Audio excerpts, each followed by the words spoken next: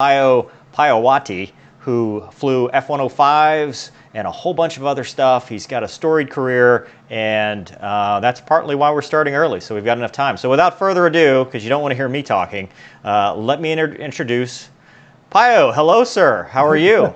Good evening. Doing well, Bover. Doing well. Yeah, it's good to have you here. Thanks for joining us. I really appreciate the actual. I was introduced via the River Rats, so I know that's a really good organization, and maybe we'll talk about that in a little bit. But I wanted to thank you for coming on the channel. Where are you now, by the way? You're down in Florida? Yeah, I'm in Florida, Cape Canaveral.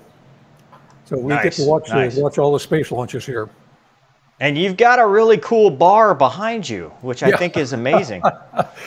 Yeah, let me swing the screen around a little bit here, and there's a thud there from that outfit in China, makes them out of steel. They sent that to me. That's off a strike that I flew, and they used my name and the model, the tail number. Somebody said, "Hey, they ever ask you about that?" So I wrote them. I said, you could have asked me before you gave the little blurb." They sent me a free model, about a $400 model. Yeah, over here's pictures from. These are done by Lou Drendel. That's his cover art for his book on the 105. So got a lot of good stuff here hanging. It was my wife's idea to have a bar rather than a living room. Oh, okay. Yeah, that's a good wife. Yeah, that's right. Exactly. That's awesome. Well, so let's get right into it. Pio, how'd you get into flying, man? You've been flying for a long time. Well, what got you into? Hold on, just one here. I've got to because we got the bar. Oh, of course, yes. Let's little IPA. I started out enlisted as a survival instructor, joined the Air Force because I didn't have anything else to do, quit college because I was bored. And after 8 years with 5 years in grade for staff sergeant for E5, I decided I was in the wrong racket. So I went through OCS, and I was getting my pre-commissioning physical, and a young GI said, with an eye test, said, "You want to be a pilot or navigator?" I said, "I'm too old for either one." He said, "Oh, put in for an age waiver."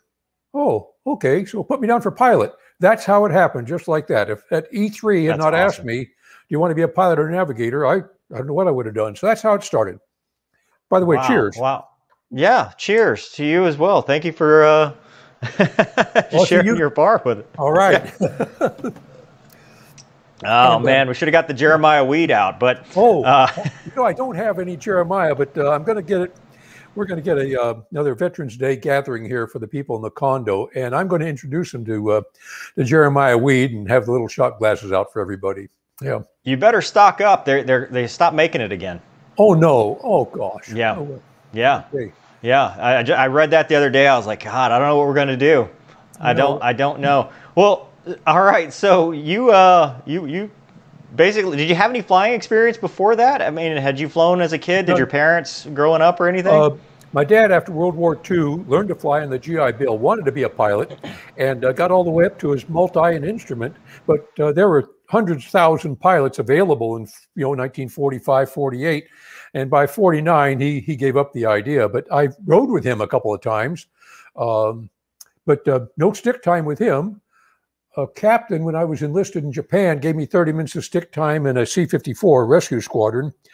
And I guess you can't say this now, but he said, "You fly like a Chinese, one wing low." That hurt my heart. But that was the. That's awesome. I'm sorry, that's not PC. I hope that our. No, we don't do that here. No, that's not. We're not PC here. So continue. That's awesome. Anyway, I got into pilot training, did well there. Only through others' attrition, I ended up class leader and number 3 in my class. I could show you, but I don't want to move the camera around. But I've got my daughter's plaque for distinguished graduate in her pilot training class. I was number 3. She was number 2, and she's now a aircraft commander in Air Rescue C-130. So Daddy's really proud of her. Oh, that is awesome. Good for her. Yeah. Congratulations to you and your daughter. That's awesome. Well, so what were you flying in pilot training? What year is this? That was 62, 63. T-37, of course, had come in 59. The T-38 was just coming into Willie at that time. In fact, we used then, we didn't use the tenths of hours. We used increments of 5 minutes. And I got in a T-38 that had 35 minutes on it. from Palmdale, supersonic to Willie. Wow. And 35 minutes on it with brand, the leather stick boots. You fly the AT-38. I flew it also. But being one that was brand new and solo, we could go to 45,000 feet, squawking VFR. And it was wonderful. Awesome. No transponder in the T-37, so you could get away with a lot, even as a student. So it was a lot of fun. Yeah. That's awesome. Well, how'd you like the transition to flying, military aircraft? Was it tough? Did you get sick? Did you have any issues, or was it just I'm at home now? I really worked hard at it, and I had no idea that I was doing well. On my first check ride, I got a 51 score. Well, 65 is a D, and 64 is an F. I did not know I was flying on an absolute scale against, Richtofen or Eric Hartman or Douglas Botter, that 51 score.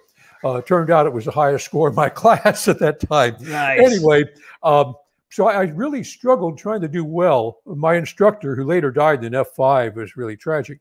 But I remember one day he said, "Can't you please do just a little better for me?" I wanted to cry. I tried so hard, but anyway, it all came through by the end, and I did quite well, I think. So, and it became fun. Really. Yeah, it's always fun when you're doing well. So, track select. What was number one, and what did you end up? You're talking. Vietnam is in the back of your mind at this point, or kind of what's going on at this time? It was, and. In fact, I had volunteered out of OCS for Jungle Jim, which may have had me flying or not, but I didn't get picked up for it. That was the early on T-28s, the O-1s, Sky Raiders, and so forth. Wow. And CIA type flying. But our class at graduation, pardon me, number 1 and 2 got a F-100, and number 2 got the back seat. Sorry, I got that. Yeah, I don't remember now. 1 and 2 got backseat of an F4 and a Hun. So I got a tweet as an instructor. So I became a FAPE, first assignment instructor pilot. Yeah. And I really enjoyed instructing. I wanted to be like my instructor, Tom Walsh, had been, who was so easygoing, demanding, but always polite and pleasant, never cursed, never raised his voice. And I flew with some screamers too, but I wanted to be like him. And I think I did a good job instructing and really enjoyed it. Went to Laughlin Air Force Base. It was a good place for pilot training. Got a little bit of weather, a little bit of wind. Not as much wind as Vance, not as much weather as Craig and Moody at that time. And went up to officer training after about a year on the flight line. Continued to fly the Tweet, and then went out to the T-41 after about 2.5 years. That was a Cessna contract program with Cessna 172 with civilian contractors. The manager was a retired lieutenant colonel from Laughlin, and one of his managers below him was my former squadron commander in T-37s. We had one guy there with 14,000 IP hours, direct commission in World War II as an IP, and I had to give these guys check rides. So that was they were kind, because I'd never turned a prop at that time, never ever. So here I am with 30 hours in a Cessna 172 giving check rides to guys with, P-51 pilot, P-47 pilot, P-40 pilot. But they were kind to me. They understood the job. And then I got my orders to thuds. Well, you talk about the differences back then. I mean, you're in a Tweet. They would grab your oxygen mask, right? I mean, it was. Oh yeah. I flew with the flight commander one time, Joe Selleck. I hope he's still around and can hear this. I really like that guy, actually. But he would say, "I got it." And he'd whip the airplane around back and forth, up and down, put some negative G's on it and pull back hard and not make you pass out or black out, but actually pass out. And then he would be giggling when you finally come to with no awareness at all of where you are. I'll give you one. Flight commander T-38, Dick Hickenbottom. And if he hears this, he's heard this story, so it'll be all right. He was a screamer and a monster. I saw him later years later, and I said, "Why did you always fly with me and Scartvet and Parker?" He said, "You were the only guys that weren't afraid of me." I said, "My God, we were scared to death." Well, anyway, a cross-country flight, we go from Willie up to Hamilton. My mother lived across the bay. I visit with her. We go to bars in Berkeley and with my couple of buddies. Next day over at Hamilton's, and we're leaving. And I do all the flight planning. Everybody else is, hungover, as people were then. Flight commander pays no attention at all. We take off, do the Oakland 1 departure, whatever. And it's a figure 8 climbing to get up above the traffic before you leave over Oakland. And I pull out a burner gear up, flaps up, and pull out a burner. I said, "What are you doing? We want to do what those other guys did. Unrestricted climb to 45. I said, "Well, sure, you didn't tell me." And so, okay, we fly the departure. We're heading south, heading down toward the Santa Barbara TACAN. And I'm at 43, 45, whatever it was, hemispheric then. And it's beautiful, dark blue sky, curve of the ocean out to the right. The pitot boom is doing this little tiny Dutch roll about, 3 inches, figure 8, back and forth. That candy stripe out there. He says, "What's the cabin altimeter?" I said, "17, sir. I'm going off intercom." He lights up a Pall Mall. I smoked then. Anything if I could have smoked, but I didn't. Pretty soon the airplane settles down. 38 at that altitude, you can feel any movement. And it is smooth as can be. And pretty soon California moves away from us as we're heading out toward the TACAN down below. The airplane comes alive. It moves. Mike comes alive. Yeah, here's the words. "Where in the hell are we?" I said, "Sir, we're about 50 miles out of Santa Barbara." But I should have said, I don't know, but I did. He said, "What in the hell is that?" I said, "What, sir?"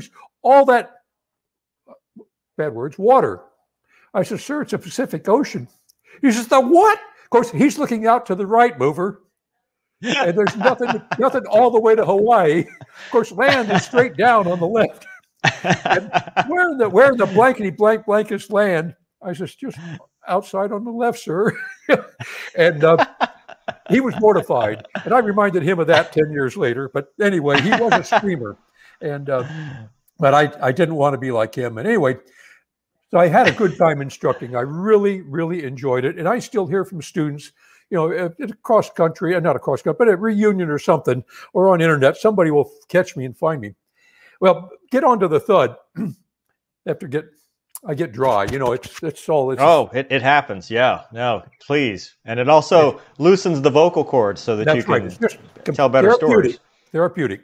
Anyway, I'm sitting out at the T-41, the tiniest, slowest aircraft in the Air Force inventory, single engine. And I'm going to the biggest, 25 times more it weighed and flew 5 times faster. Its landing speed was 20 knots over the VNE of a Cessna 172.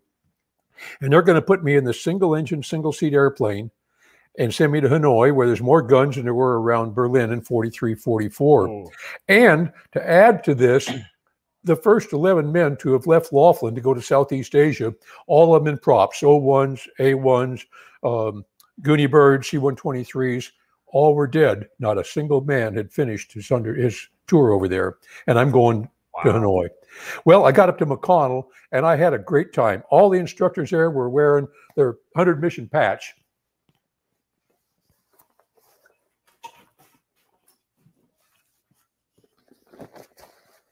That one right there. And I was in awe of those guys. And it was a heck of a lot of fun, the training. It was not very appropriate to the work we're going to do, dive bombing, because their primary mission was still nuke delivery. So we did a lot of simulated nuke deliveries. But anyway, and one air-to-air mission. And we started out at 20,000 feet, opposite sides on a circle. 180 degrees later, we hit 10,000 feet, knock it off. That was it. So, it's like A-10 BFM. Yeah. So now I'm going up a few months later. I'm going to go see what a MiG-17 can do, or 21. Oh, wow. So I get over to Takhli, and I had a very good time there. I enjoyed Thailand very much. The first wing commander was a bit of a prig. I won't even talk about him. But the second one, John Girardo, was a prisoner of war in Germany and a prisoner of war in Korea. If you read the book about Yuri Gagarin, he talks about John Glenn flying overhead John Girardo, who was shot down on his 99th mission over Korea. And Glenn staying down until he stayed so long, he had a dead stick back home. Pretty nice for a Marine pilot to do for an Air Force guy. Anyway, John Girardo became my second wing commander there, and what an awesome guy he was. Had a couple of memorable, well, they were all all memorable, but got 102 over the north, so some of them don't stand out that much anymore. But I remember all the targets. The first one I thought was a real hoot. A little more here of the IPA. I go up with the Vice Wing Commander, Jack Broughton of Thud Ridge fame, and he wisely put me out in front so I could see my way around in Route Pak I, the lower part of North Vietnam. We meet up with the FAC, and the FAC sees me as number one. So he says, okay, lead, I've got this cluster of huts down here, just about 2 miles from where I'm orbiting. Roger, got him, tally-ho, or click, click. He says, okay, get those. Now, in training, we carried 6 bombs in a rack on the belly, a SU, a dispenser, and we dropped them singly, one at a time. Hit the pickle button and 1 bomb, up and around again, back down, another bomb, and do that 6 times, and shoot the gun, come home. So I roll in on these huts, and I hit the pickle button and pull off.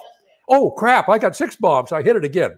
Meanwhile, the FAC now is told number 2. He said, okay, 2 on the other side of that ridge where lead's bombing, there's a karst and some, hey, 2, or lead, only 2 of your bombs came off. Okay, now those caves over there, here come the rest of your bombs. All right, now 2 of those caves, never mind, lead got them also. So I got 2 targets on 1 pass on my first mission. So, nice. So that nice. Kind of that's good luck. A couple other missions. One of them was quite moving. I became a flight lead pretty early on. I think they treated me well for being a puke out of training command. But I checked out as a 4-ship lead, and we're going to the Yen Bai airfield, which is 40 miles northwest of Hanoi on the Red River. Had a lieutenant colonel leading. I don't remember now who it was, but we got to a distinctive omega bend on the Red River where we turned usually to go to Thud Ridge and the targets over to the east, north of Hanoi. This time we're turning to the northwest. 85 millimeter cannon there fired at us every time, every 6 or 7 seconds. Big black bursts, always up above us. I don't know, the gunners, it was like the gunners in Catch-22. As long as they don't hit us, we won't bomb them. So anyway, the guy, he never tracked us. He never followed us, just straight up. Well, they're bursting above us, so big sky, no problem. We circle around the guns and we head toward the runway up, from there maybe 20 miles up northwest. I'm in the back of with a flight of 4 flights of 4, all in trail. The weasels were off to the right of us, off trying to stir up Sam's all on their own, just to do it, because that's what they did. We got about 5 miles from the runway, and down below at 11 o'clock was a 6-gun, 37 millimeter sight firing at the guys up ahead of me. I said to 3, go to the runway, I got these guns. I rolled over the top of 2 and started down. We were up pretty high. Usually we're about 12 to 14,000 feet. Stay where we still had good maneuvering speed, doing 440 indicated, 540 true. 9 miles a minute over the ground.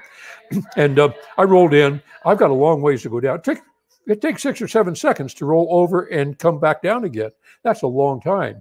When they start shooting at you, which they did, 1001, 1002, 1003, 1004, 1005. Anyway, I get in my dive bomb run. I have to aim short first because I'm pretty high and it keeps moving up. I keep diving over. And immediately all 6 guns train on me. Now, they were ringing 6 guns round and around in a circle to protect their eardrums against multiple muzzle bursts at one time could blow their eardrums. Pretty soon, they're sparkling. They're just firing as fast as they can. Instead of the nominal 80 rounds a minute, probably 120 rounds a minute per gun. That's 12 a second are passing my airplane. And I could feel shock waves slamming my belly. I thought I was being hit. I can see heat streaks going past my canopy, above, below, and within several feet on either side. And I'm going straight down, which was probably the thing that saved me because we're just going like that. Anyway, I get to my release parameters. I pickled, I pulled immediately. I turned over and they're still shooting at me. They had transitioned all the way across, following me. I rolled back over the other way and the entire bomb site or gun site blew up. Nice. Well, 10 years ago, I went on Google Earth and I looked up a spot 4 miles back on the track, and I came upon a picture. Now, this won't show well enough here, but in this picture that I found 4 miles away, there is a circular pond right here, and around it are, you can't see it on there, it's too small, but there are 6 equally distant spaced scars on the ground where those men and I dueled it out. And let me tell you, Mover, that was one of the most moving, terrible experiences to see that. Yeah. But anyway, to carry that further, years later, I was teaching in the Philippines at International School in Baguio, and a lot of your listeners will know where Baguio is up in the mountains. And I was teaching 12th grade literature. First day there, in fact, I came in later in the semester. I had these 12th grade students. We're doing All Quiet on the Western Front. And one said, Mr. Piowaty, were you ever in the Army? Are we ever in the Army? I said, no, I was in the Air Force. Were you ever in a war? Yeah. Did you ever kill anybody? I said, no, my targets were railroads and runways and bridges, but I know some people died, but it wasn't my intent to. Oh, yeah, one day I did. I killed a lot of people. Well, what do you think about that? I'll tell you tomorrow. So the next day, I told them about the mission as best they could understand. And to really put across how I felt about it then and now, I wrote this poem. I turned the world upside down in my windscreen and putting the sky on my tail, flew into a stream of shock waves, left by projectiles the size of little 4-ounce baby bottles. But these were 2 pounds of scrap iron and tritonol fill that had passed a second earlier to explode where I had just been. 50, 60, more and more, and I raced to meet. The red dot on my gun sight crept up toward the bunkered guns. 6 red eyes blinking round and round in a circle, disciplined gunners protecting their eardrums. I paused, I stopped, hung there for a moment for the rest of my life. Couldn't we throw darts instead of steel-shrouded explosives? Maybe drink a beer, throw darts, or flip a coin to see who wins. But could they not answer any more than I could ask? And then I was still going 1,000 miles an hour. I was ready for the guns and the gunners. Were they ready for me and my bombs? 6 guns, 6 bombs. 1 pilot against a site commander, 2 aimers each, 2 loaders each, 3 porters for each gun, 1 to 43, 43 to 1. And now, which team was the luckier, the better? They don't have to remember the score now, do they? So I asked my students, I said, what's wrong with war? They said, young people are sent off to be killed. I put that on the blackboard. Young people are sent off to be killed. Number 2 in front of it.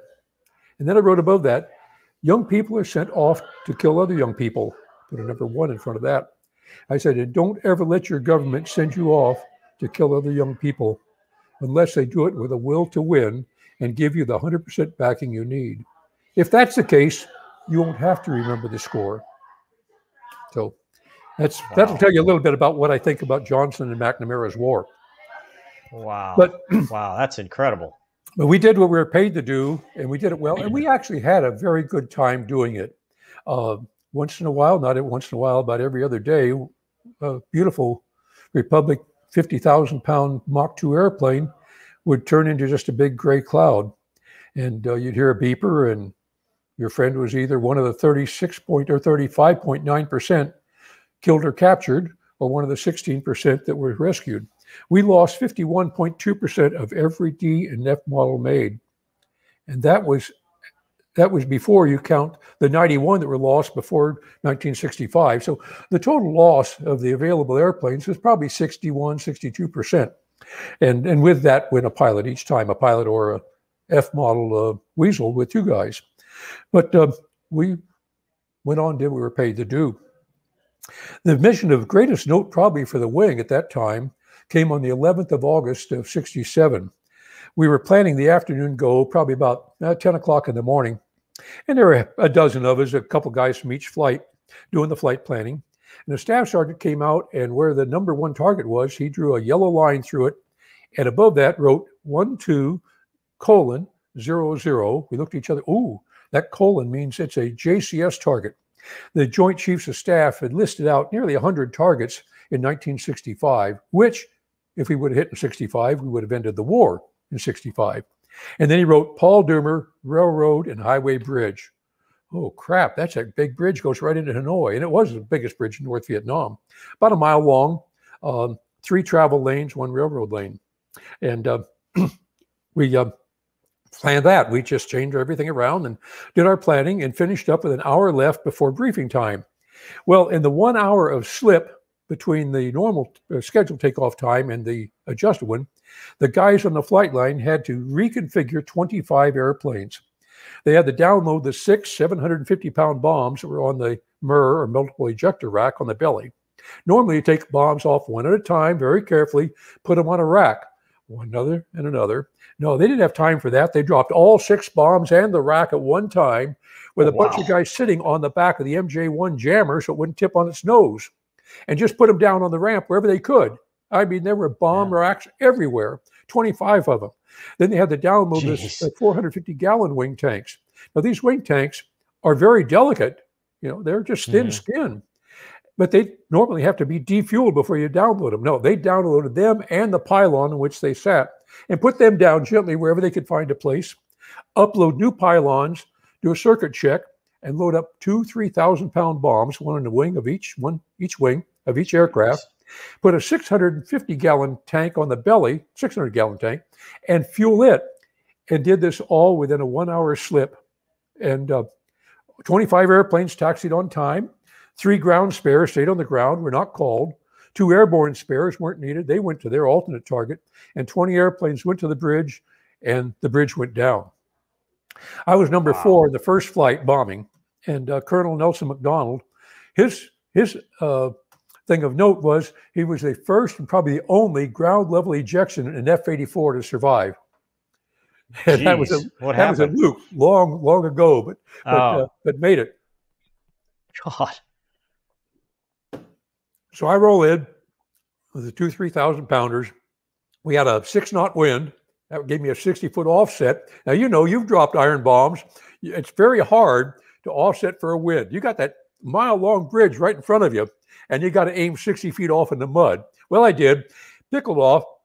Supposed to climb and turn to the left, go down the river, and then turn out to a different refueling, post-strike refueling. I didn't. I dropped my bombs. I went out straight ahead over Hanoi because in my strike picture that I had, there's the bridge there, I had marked on this is the photo that I carried with me, and I had 2 little round circles where the POW camps were known to be. And I flew down low over Hanoi at about 670 knots indicated, saying, hey guys, somebody here cares. Listen up. And then headed down the river. Well, as I head down the river, I see Colonel Mack. He's a couple miles ahead now. I'm doing, again, 650, 670, whatever. And here comes Beaujolais bottles going by on the right. They're about that size. Yeah, there you are. They're going by, you know, one after another. So I jink up and left and come back down, and damn, here's another one coming by, and another 85 millimeter. That's about the size right there, isn't it? Jeez. Yeah. So they're coming by, and I jink up and wave. I come back, and I think, you guys can't hit me. I'm too far away. I'm too fast. It's narrow end on. I'm invincible. I jink one more time and back down, and hell, they're still there. Well, Colonel Mack's up ahead about a mile now, and he's starting to go into a right turn to head for the tanker. So I lay my airplane on the side, and it's not on the side. It's like on its tail. I get hit in the tail, and I am looking at rice paddies. She bounced around. Lights came on. She finally settled down a bit, and the radio calls started, and they're really funny. It's 2, you're hit. I'm 4, by the way. 2, you're hit. 3, you're hit. God, 2's hit, 3's hit. I'm 4 and I'm hit. The day's going all to hell. Well, it turned out as I'm coming in, Colonel Mack thinks I'm 3. He thinks I'm 3. And how did this go? Anyway, 2 moved over. That's it. 2 moved over. And Colonel Mack saw me come in and thought that I was still Mack, I was Mal, and he says, 2, you're hit. Mal's over here in the other wing now. He's moved over, and he sees me and thinks I'm 3 and says, 3's hit. Anyway, it was a real mess. 3 had gone off to the wrong tanker, so we didn't see him at all. Anyway, it settles down. Standard. And, it was 2, you're hit, 3, you're hit, 4, you're hit. And then finally, Malcolm says, this is 2, I'm not hit, but 4, you're on hit, and you're torching a mile. And I figured what happened. I got hit in the tail. It blew the afterburner out. but yet the fuel is still streaming out, and it's flaming, just a raw red flame behind. Probably was not a mile, but probably several hundred feet anyway. So I pulled the throttle back in, which cuts off the fuel, pardon me, the afterburner, turned off the air turbine motor, which gave you, pardon me again, utility hydraulic pressure back to everything around the tail, and it settled down. So Malcolm says, stick with it too, the fire's going out. You know, you want to say something cool, Mover, you know, like, tell Lori I love her, or tell him to win one for the Gipper, you know. But what I said was, no sweat, it's the best damned airplane in the world. And I meant it then, and I mean it now. That's awesome. If that's a tribute to a piece of Republic iron, well, it deserves it. So I get back to Udorn, Colonel Mack on my wing. Udorn's in northern Thailand, so it saved me several hundred miles going home. And I lowered the gear with emergency air pressure and lowered the flaps. They're on DC power, but I'd lost my AC power when I turned off that air turbine motor, so I had no basic instruments. I had a little peanut gauge for airspeed and for altitude, like that. That's all. And somebody had said, don't trust that little thing. It's worth plus or minus 30 knots. So I got down to 205. I looked at that and I thought, plus or minus 30, man, if it's 30 fast, I'm too slow. Hey boss, how's my speed? Doing fine, John, stick with it, stick with it. So I did, put it down on the first brick and she plunked down hard, no flare. Usually you can flare a thud and hold it off like a 172. And she just hit hard. And I reach up to pull the drag chute and nothing happened. You know, the Carmen H-43, the dual-bladed helicopter with a fire bottle on it, and the rest of the fire guys starts hollering, no shoot, no shoot, no shoot. All I can say is, no shit, because nothing happened. The whole parachute pack just fell out of the rack and landed on the runway. The riser had been cut. So, oh no. So I pull the emergency brake handle, slide my feet up on the rudder pedals, and I didn't intend to hit the brakes, but either a hard landing, too fast, or I did touch the brake. The right wheel blew, and here screaming down the runway, starting to drift off to the right, put the hook down for the midfield barrier, and the right gear door that's hooked up to the gear itself had geared ground down enough that the door caught the cable at midfield and stopped that airplane with about a 2-inch cut in the door. I mean, Republic makes a tough airplane. And here's what it looked like when I got out. Wow. Move it over to your right. Keep it going to your right. There you go. Yeah. Wow. Yeah. That's crazy. I wish I could show you, just Joe Cool. They gave me a ice cold rag. You see there my hands. And you see what's down here around my knee? That's my knee board down there. So what's the rag in your G suit pocket? What's the white?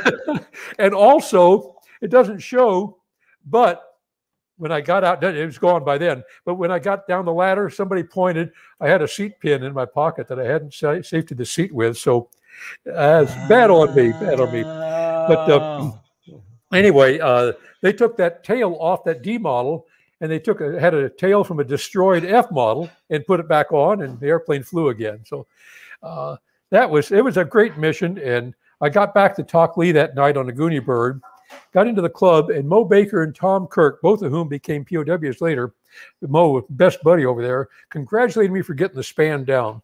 And we destroyed one span and damaged two. But Colonel Gerard, the wing commander, said, we are not, and this was a wise thing to say, we're not going to credit one person, one pilot, with a destruction or damage to a span. And we're not going to criticize those that may have missed. We're dropping iron bombs from a mile in the air, World War II bombs. And he said, this was done by all the air crew, and especially by all the maintenance guys that got those airplanes in the air with a 1-hour slip. And he was absolutely right. So that it was good for him to have done that and said that. Yeah. What kind of deliveries? I mean, so I'm getting more technical as a fellow fighter pilot that is fascinated by this. So you're doing diving deliveries with like 45 high angle or 45 degrees. And originally we were dropping 45 degrees. Some guys like 450 knots, some 500, and 100 or 103 mils. Each guy, had his own parameters that you develop. And of course, you had to be able to look over and see what you did, which meant a pretty quick move. Or sometimes a tail camera that we had later on would show where you hit. Yeah. Or other guys behind you could tell you how you'd done. So my bombing got pretty good, I'm sure, toward the end. But it was later somebody said, because it was hard to establish, if you put the speed brakes out, you went too slow. If you left it in burner, you went too fast. And somebody experimented. I think it might have been Rick Conkey. He was a captain weapons guy, but somebody experimented. Hey, you know, if you hit 550 knots indicated and pop the speed brakes, she'll hold 550 until you stuff the pitot boom with dirt. It'll just take 5, because you're building thrust on the way down, you're building drag on the way down. And so that's what I did. I started bombing at 550 and dropping at 6,000 feet instead of 5,000. So wow. So at this point, did you have like a standard? We call it the safe escape maneuver. So were you like trying to get, you know, certain parameters? I mean, you're just iron sight bombing. So you're plan release, min release, or is it just eyeballing it, drop? You just eyeballed it and dropped it. And if you had a leader that rolled in too far out, and I had one, I didn't have more than 20 degrees of dive. The guy just panicked. Holy crap. And, you know, we had some people that, well, you know, you're a fighter pilot. You got the best and the worst. Yeah, you know? yeah. Some people are given the best airplane, but they just don't belong in it. And I remember this one, just as shallow and, oh, it was terrible. I had 2 3,000-pounders. I had experience. Chet Griffin, who I checked out with, he's also out of Air Training Command, retired as a full colonel, really a nice guy and a super guy to fly with. We're going against the Wallach Airfield, and it's right at the edge of the Sam Ring in Hanoi. So, and we're going in, you know, from south, so we're going to come off into the Sam Ring, pulling off. He said, okay, guys, I'm going to give you a good steep roll in because we're tired of these shallow ones. So I don't know what I was lead of one of the flights. I guess we were in the same squadron. No, he was in the 333rd, I believe. Anyway, I roll in, and there's the airfield straight underneath me. I mean, so I'm coming down. I got the burner going straight down, unloaded, 0G, and thinking, I got to drop. And so I did. I pickled, and I can't tell anything because there's no load on the airplane. I hear a bit of a thump, not much. And I go to pull, and the airplane gives it this. Holy crap. Only one bomb had come off. Wow. So I got the bomb on the right side, and thank God it's got a good rudder because there was no leveling it with aileron. And I got leveled off going right into Hanoi where everybody else is going home.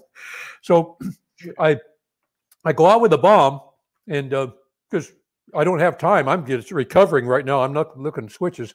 And I figured out that I had all my switches right, and I wait till we got over absolute raw jungle to pickle off the other one. And I pickled off hot because I didn't want that 3,000-pound, you know, that Tritonol in there to be used. And got home, and I turned off no switches except the master armament. They said, oh, you had your switches wrong, Captain. No, I didn't. No, I didn't. No, I didn't. Well, the next time this happened was on that real shallow dive bomb run. I mean, 20 degrees maybe. And so I pickle, and I go to pull, and everything's fine because I don't have much of a pull. And this guy's underneath me, Larry Evert, later got killed. But Larry says, don't roll out. Don't roll out. I'm right under you. You got a bomb on your right wing. Well, get out from under me. So I carried that one home. I was going to show him. I didn't touch any switches, not even my master armament switch, which I should have turned off. I didn't. And I brought that bomb all the way home. Thud doesn't care. It's got 3,000 pounds on one side. There's no difference. I landed. I went through the arming area. I says, don't touch anything. Everything's hot. Somebody come up here and look at my switches. And they did. They had a bunch of bad cartridges. That was all. Those little tiny, you know, cartridges that kicked the bomb off. So I was vindicated. Did you have to set a release pulse, or was it multiple pickles? We had we could select single, pairs, or ripple. And we with the 6 bombs on the belly, it was ripple. Number 5 came off first. It's a 10 millisecond interval with each. Oh, boop, boop, boop, boop, boop. About, you know, it'd take what, 5 1/100ths of a second, or 5 5/10ths of a second. 10 millisecond intervals. So for 6 of them to come off. That number 5 bomb that came off first, they often armed it with a delayed fuse, anywhere from 12 to 72 hours, and it would sink itself into the dirt. And then when they're out repairing, it'd blow up. Wow! And they warned us. No kidding. Yeah. They said, now these are 1940 fuses or 42, whatever. And they're pretty volatile, and we don't know how fast they'll really go off, because it depends on acid eating away plastic over the time. I think that was what the deal was. So we were worried about these fuses. In fact, we had also a radar fuse, a radio type fuse that could be set for altitude. And one of those corked off when a guy pulled up to a tanker. And oh no. Yeah. So they put a metal snout on the rack over the front of it, so that it could not send its signal out until it was dropped. That was pretty bad. So anyway, this guy, Chris Lawrence, who was checked out with me also out of training command, really wonderful guy, good pilot. They made him a force commander with 6 months less rank than me. They made me a force commander, which was okay, I was one of the youngest. And then they took Chris, who was just barely made captain, and made him a force commander for the big gaggle. But that's what General Gerardo did. The guy was good. He got to lead. Anyway, Chris is on my wing one day. He's number 3, actually. There must have been 2 or 4, because he's out on my right wing. We're sitting off a tanker going north over the Gulf of Tonkin. We'd taken on enough gas to make sure our tanks work. Now we're going to go north 100 miles or so, or 200, and top off. And I look over at Chris's airplane, and his number 5 bomb at the back, there's a plate screwed into the back of the bomb fin. And out from there is a propeller spinner on a cable that goes in, to arm the bomb. And this plate is backed off, and it's just shaking really wild. I said, hey, Chris, your backing plate on your number 5 is loose and shaking. He said, is the spinner turning? I don't know. I'll come over and look. And I look, and it's just a blur. I can't tell whether the wire's still in there or not. I can tell it's backed off, but I don't know how far, whether, fawn stock clips and all that. And so I'm flying along, fat, dumb, and happy beside the tanker, and I look over. Chris is out about 500 feet out, and all 6 bombs come off. I say, 2, all your bombs came off. Yeah, I know, I'm going home. Well, he told me later, I got thinking about that bomb, and thinking about his wife, and thinking about his kids, and thinking about those 1942 fuses. He said, if I just hold the stick and hit the pickle button real quick, that number 5 will come off, that's all. They didn't tell us. Because guys were dropping, like me on my first mission, only dropping 2 or 3, they put a holding relay in the multiple ejector rack and didn't tell anybody. They said later that after that happened with Chris, if there's a gold paint on the nose of your ejector rack, it's got a holding relay. That's how we found out, to his embarrassment. Wow.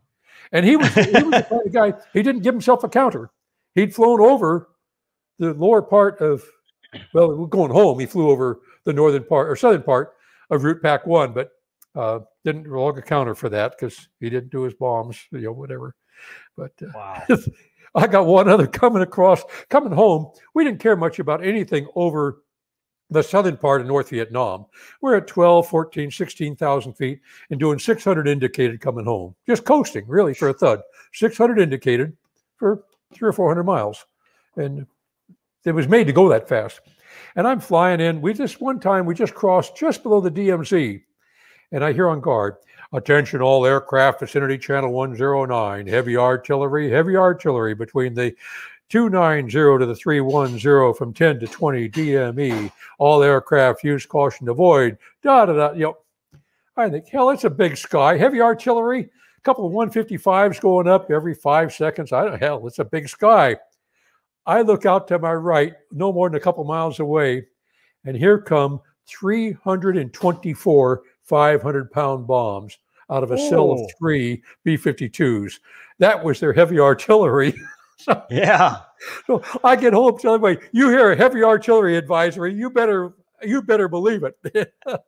Wow. Oh, well, gee. So going back to some of these deliveries, we're talking about safe escape and stuff. Were guys fragging themselves, going too low, not pulling off? Very, very few. Generally, we're dropping it at 5,000 or 6,000 feet. And okay. And a lot of guys use we had a 7.33 G, as you know, T-38 then, and fighters of that era, 7.33 was your G limit. But I like to use only 4 or 5 Gs. I would lose maybe 1,000 feet, but I'd save 100 knots in the pull-off. Also, the thud would turn gray. It would just explode with vapor. because of the sharp points on it. It was not made to be a dive bomber. And you get that 7G pull in that humid air, and you just get vapor off the wings and off the canopy, almost cover the canopy in gray. And that would make you highlighted. And, you know, it's like that you put a target on a zebra, the lion's going to go after that zebra. So I like that slower pull off or easier pull off, kept my my airspeed up. And, you know, we somehow everything goes left in the United States when it comes to racing and turning and all that. I like to do a jink to the right first, bring it up nice and easy, look around, plenty of time to see what's happening, and then join up. And join up is, well, you know, you're a fighter pilot. You know, when you brief and you say, okay, I'm going to pull off to the left. I'm going to come back easy right. I'm going to be at 5,000 feet and 600 knots. 1, 3 come in on the right with 4, 2 get up on the outside. And if you're lead, you come off, you pull up like that, and you look, here comes 3, here comes 4, there's 2. It just warms your heart, just thrills you, you know? Or if you're, again, if you're number 2 and lead is right where he said he would be, there it is. Oh, it's great. But one day, some wag at 7th Air Force, Blue Chip it was called, decided we're going to defuse the defenses at the Bok Yang Railroad Bridge. Okay, how do we do that? We're going to have 8 guys roll in from the left and 8 guys roll in from the right. Oh no. Yeah. Oh yeah. Oh yeah. Oh no. Oh now, no. And there's no way you can do it. You can't time it better. You can't. There's nothing. Well, we did it, and we pull off, and we are all over the sky heading out. We are 6. Now the weasels, they're out. They're probably laughing, but they're out there fighting with the SAMs and having their fun. And we are going out 16 ships abreast and trying to line up. Now, how do you find out? You know, where's your leader? Well, you can't read on this my little model up here, little tiny tail number, and you got the squadron. You know, RURK. That's big, but the best way you can identify them is by nose art. It distinguishes one from the other. So you can, if you remembered who you're flying with, but there's no way you can, you know, we're spread out by 1,000 feet apart each. Guy calls, all right, Wolf Light, this is Wolf Lead. I'm going to rock my wings, now join on me. So as he rocks his wings, I'm Bear Lead. I rock my wings. Somebody else over here is rocking his wings. It didn't work. He's all right, Wolf, listen up. This is Wolf Lead. I'm going to pull up and do a roll. 3 other guys do a roll. You know, we got the tankers over in Gulf of Tonkin. There's six thuds on one tanker. There's 2 on another, but we all got home okay. But that was fun. You know, I mean, in the midst of this, you're being shot at, and an airplane just went down. You listen to a beeper, and you can still laugh. I don't know. It just, but having a good airplane was made it really very comfortable for us. How fast was the Thud? Was it a pretty fast airplane? It was probably even now the Vigi, they say might top it in indicated airspeed, because the Vigi did 1,000-mile-an-hour show one time. But I think Republic was going to do 1,000-mile-an-hour run, but they got to do both ways. They're going to do it in Death Valley on a winter day and so forth. And I think it would have done 1,000 miles an hour. I don't know if it beat the Vigilante or not, but it also, you know, the Vigilante also had the J75 engine by Pratt & Whitney. But I think it would have done it. We had an 810 knot limit airspeed to prevent melting of the canopy. We had actually a double canopy, but to melt the outer canopy. One buddy of mine said, how fast do you think it'll go? And I said, I don't know. I've been up to, 700 indicated, and, it's nothing. But he said, I got 818 today. We not only had the tape instruments, the vertical tape, we also had a digital readout, and that's where we got the 818. He was rolling on Fukin Airfield. This guy, Gary Olin, was the guy who's really a wonderful fighter pilot, a good friend. And his bombs didn't come off. Now, he's burner and boards coming down. So burner and boards, looking for 550 indicated. So I raised the speed brakes, and I start playing my switches. And finally, I said, the bombs aren't coming off. So he hit the master armament, the master eject button, whatever, dropped off everything. Dropped off his wing tanks, the metal ejector rack, the 6 bombs, ECM pods, everything came off the airplane, and he leveled off right down over the runway. And he said that's where he saw 818, and he said it's flying fine. The Thud has ailerons, conventional hydraulic ailerons. It also has spoilers. The spoilers are about I don't remember now, maybe 10 inches by 24. something like that. About, I think it's 5 spoilers in each wing. And the spoilers are on there to aid turning, but because it's something like 800 knots, the ailerons are locked out. Because if you put down an aileron at that high speed, it'll warp the entire wing in the wrong direction. So the ailerons get locked out at that massive, unbelievable speed. So all in all, Republic did a great job. They really did. How many tours did you do in the Thud?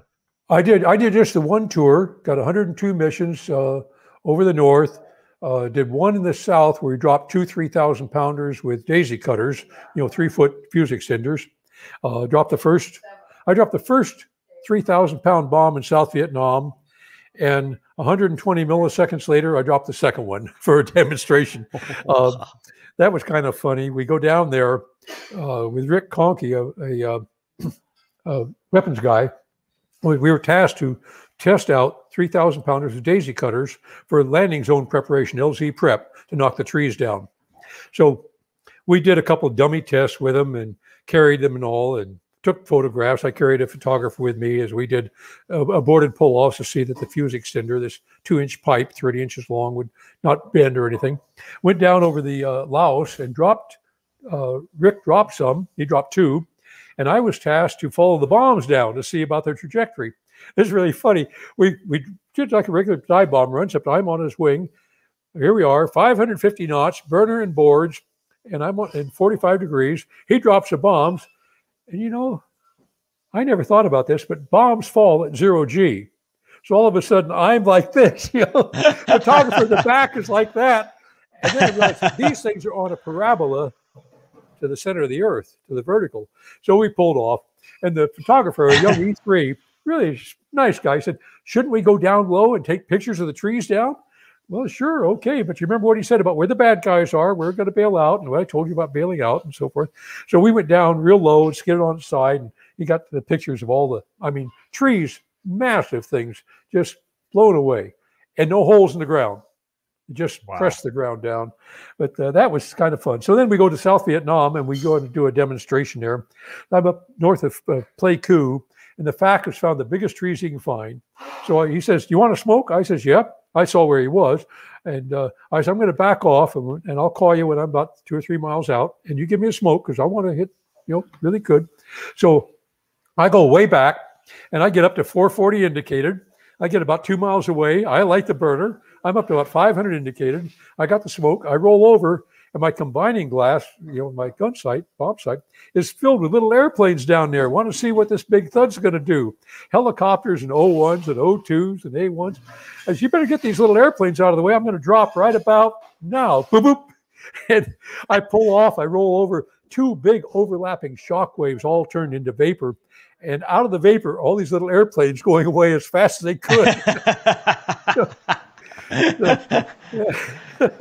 That's awesome. Oh, that was something. So the next day they have a warning, they called it whatever, some kind of target name or operational name to avoid by 5 nautical miles. Yeah. That's awesome. These are how all the notes, warnings, and cautions get developed from stories like this. Somebody doing something stupid, yeah. That's awesome. So from the Thud, where'd you go, or at least from Vietnam, where'd you go next? I went back. The day I got to Takhli, because our missions are 100 missions, normally only 6 months. We forecast the day we got there, and I put in for Laughlin because I knew the war would be over. It's like this. It's a spurious audio of Sharkbait 2-1 calls up while taxiing out. You can tell the tower you can shut down this afternoon because the war is going to be over because Sharkbait's going to war or whatever. Anyway, I figured the war would be over, and should have been, of course, but wasn't because of McNamara and Johnson. But we won't talk politics today, or I'll get angry and throw my beer on the break my glass. Anyway, let's keep it. I forecast for Laughlin because I wanted to go back as an instructor pilot, and went back my 100 mission patch. So I had the kids in awe just like I was when I first saw it, and went back and I did again T-37s, T-41s, and standardization Stanaval, and then got orders to the F-111. And checked out at Nellis, and quite an amazing machine, but Republic could have made 15 new thuds that would have turned with an F-4E. They were going to add 4 feet of wing to each end, 8 feet of wing altogether. They were going to do away with the big bomb bay and the 2,000-pound kicker that would throw a nuke out, make it a full monocoque fuselage. Instead of 390 gallons of fuel in the bomb bay, they could put 500. They could take a couple thousand pounds off the airplane, put a big turbofan in it, a big fan jet, so it'd have much better, it wouldn't go supersonic at low level, but it'd sure go fast. And going to put in terrain following radar, not terrain avoidance radar, which we had, and all for $1.5 million because the line was still available. The money would all be in a new engine. But McNamara won the 111. So it was a good airplane, real slow, pardon me, with the wings forward, flaps down, a lot of high lift. And once it was up about 500 knots, again, a very good airplane. The terrain following radar was awesome.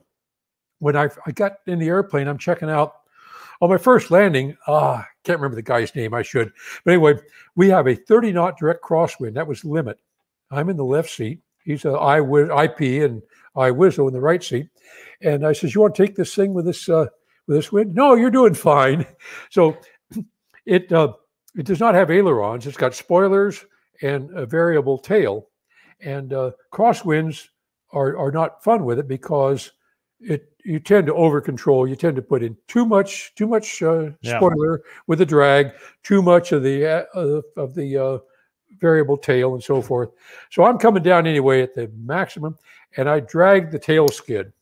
Cost me a case of beer, and Don, what was his name? Anyway, he wouldn't share the case of beer with me. But I still have that tail skid 20 feet away from here at my armoire with all the scratches on it. But the guy was showing me this terrain following radar. There is south of Nellis, probably still there, there's a moving sand dune. It's a conical shaped sand dune. The sand is all rounded off, just like the sand in Saudi Arabia from all the winds. That's why Saudis import sand for concrete, because their sand is all rounded and won't adhere. And we aim at it and we fly right beside it and we see its altitude. We turn around and go back 20 miles out and we set, it's at 430 feet above the desert. We set our terrain following at 500 feet. We fly toward this thing and the radar doesn't even see it until we get overhead. And then the radar altimeter sees it and gives a 3D pitch up. And he says, that's why you have to be very careful flying over desert and flying in powder snow and light rain because the radar won't see it. That's how I found out that the one of them was lost in Southeast Asia, was the very dense but very small droplets scattered the radar, and one went into in a saddle of snow in Utah, I think it was, but anyway in the Southwest, and powder snow scattered the radar. So they did things with a circular polarization, and it got to where it could see the rain and give you an automatic fly up. The radar was so good, the guy says to me, we're at 500 feet. You see where that train is way out there? Yeah, I can see a railroad train. He says, can you see those open doors in the boxcars? What? I can't. I can barely tell the boxcars. Look at my radar. I look over and he takes the hood off the radar, and you could actually see through the open doors in a boxcar miles away. So it was a wonderful radar and very capable airplane. It could have done the nuke delivery very, very well, I have no doubt. And I got to fly it for 2 years in England. Truly enjoyed the UK. Bad weather, but had a good time flying it there. No problems with it. We had one time smoke in the cockpit. Designers are, I don't know, you got to wonder about them sometimes. The ADI, the attitude directional indicator, had a 5-watt light bulb in it. The only 5 volt light bulb. And under my seat was a transformer. The transformer burned up. We got smoke. But that was the only problem I ever had. I got to fly it later in Thailand. I met Dana while I was in the Staff College. And I said to a guy in the class with her, I said, hey, Earl, I've got some more Budweiser in my truck if you want a beer during break. And Sweet Things from Prattville, Alabama says, you got some beer in your truck? So we had beer in my truck after every class for a couple of weeks. And then she said, just suppose we got serious about each other. Could I go to Thailand with you? Because I knew I was going. So I was hooked, and 46 years later, I'm still hooked. So she joins me in Thailand and had a good time over there flying. She never saw me fly. She'd come out to the flight line and be waiting, and I'd walk in after an abort. And she'd come out to the flight line to see me take off, and here I come walking with my helmet. And, we've aborted again.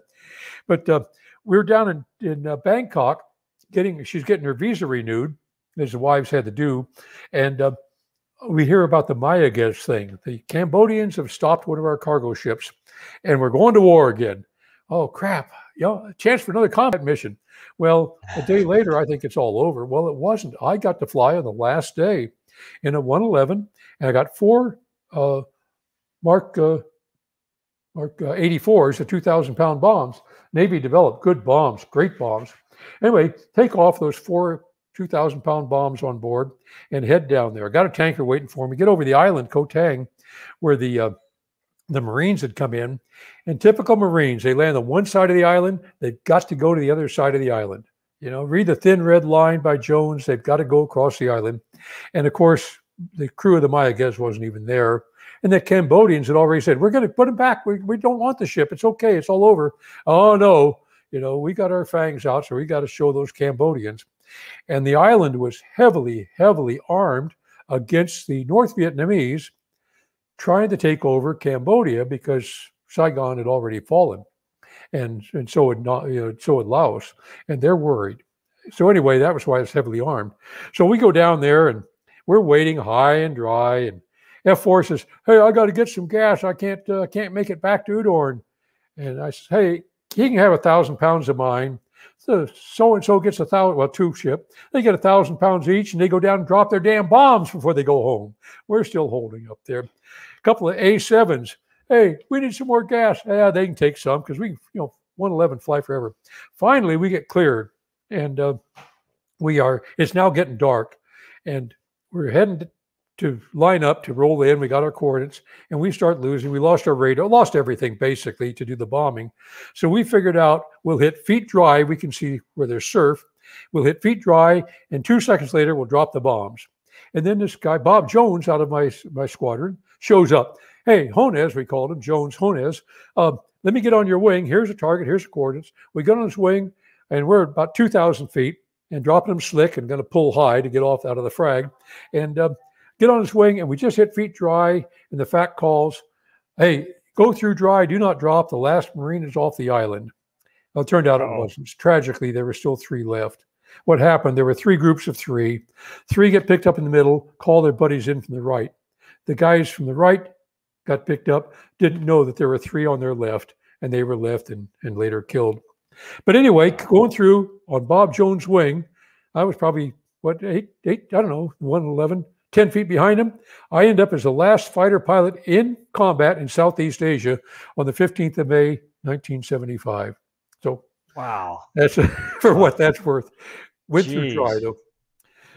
Was not the last combat though. The last combat would have been the FAC in an OV-10, who was being fired at by 50 cal quad 50s probably every time he made a pass down the side of the island, and we could see the tracers, and they look like a water hose curving. Of course, they're not really curving. They're being swung, and I'm sure they saw plenty of lead with the tracers going out, but they all went behind them. And then the last combat drop was with a C-130.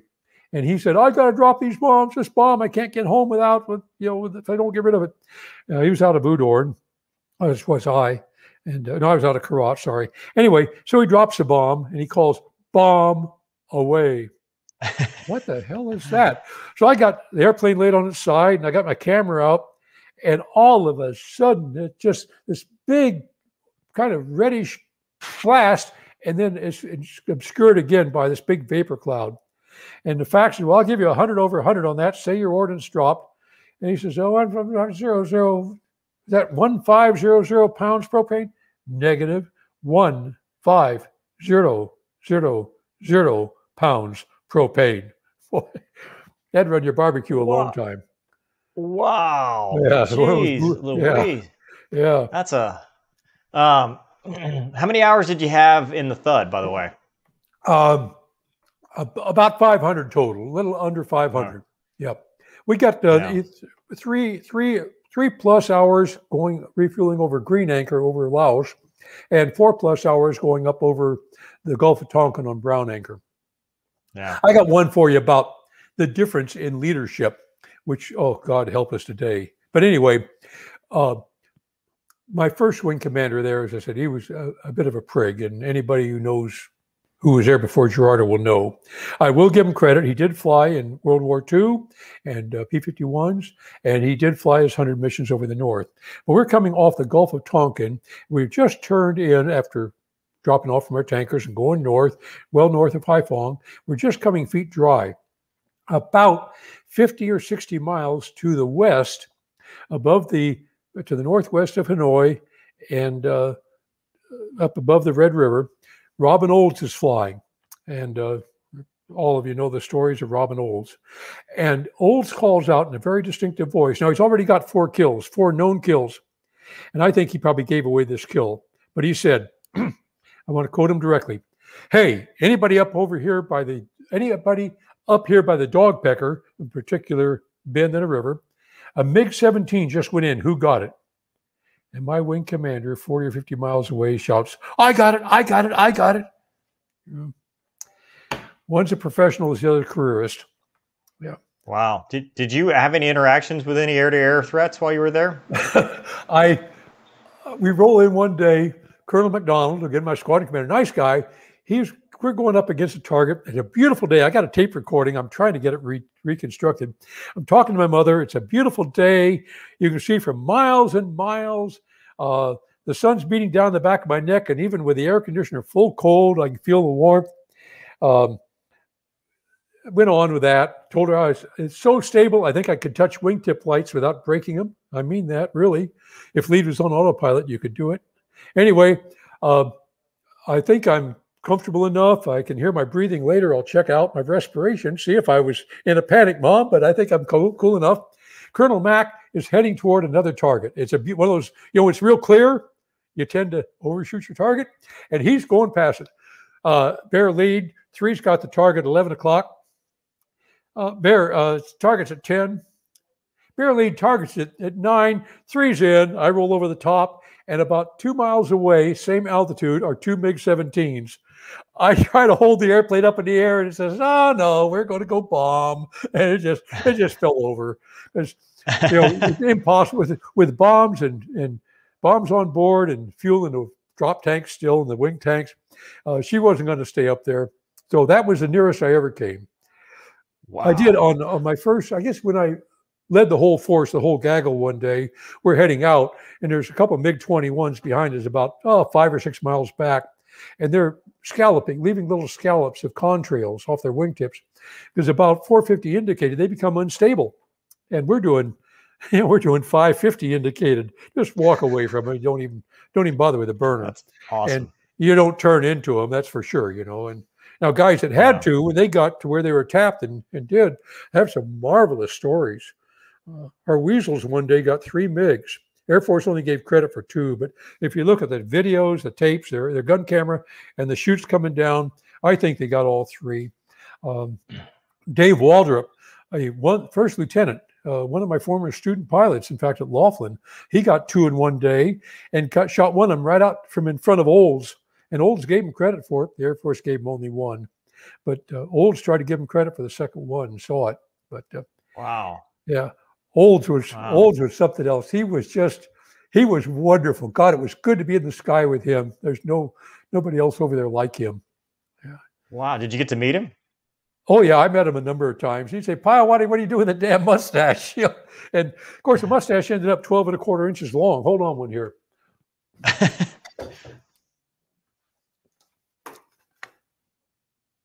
That's in November of '67. Wow. And I stayed on 3 more months, so you can get an idea how long it was. That was just after my 100 missions. Now, what made you grow the mustache? Oh, when I was going through pilot instructor training, my instructor was a very senior captain, and I'm trying to grade him on his clover leaf or his loop or something and fill out a grade slip on him.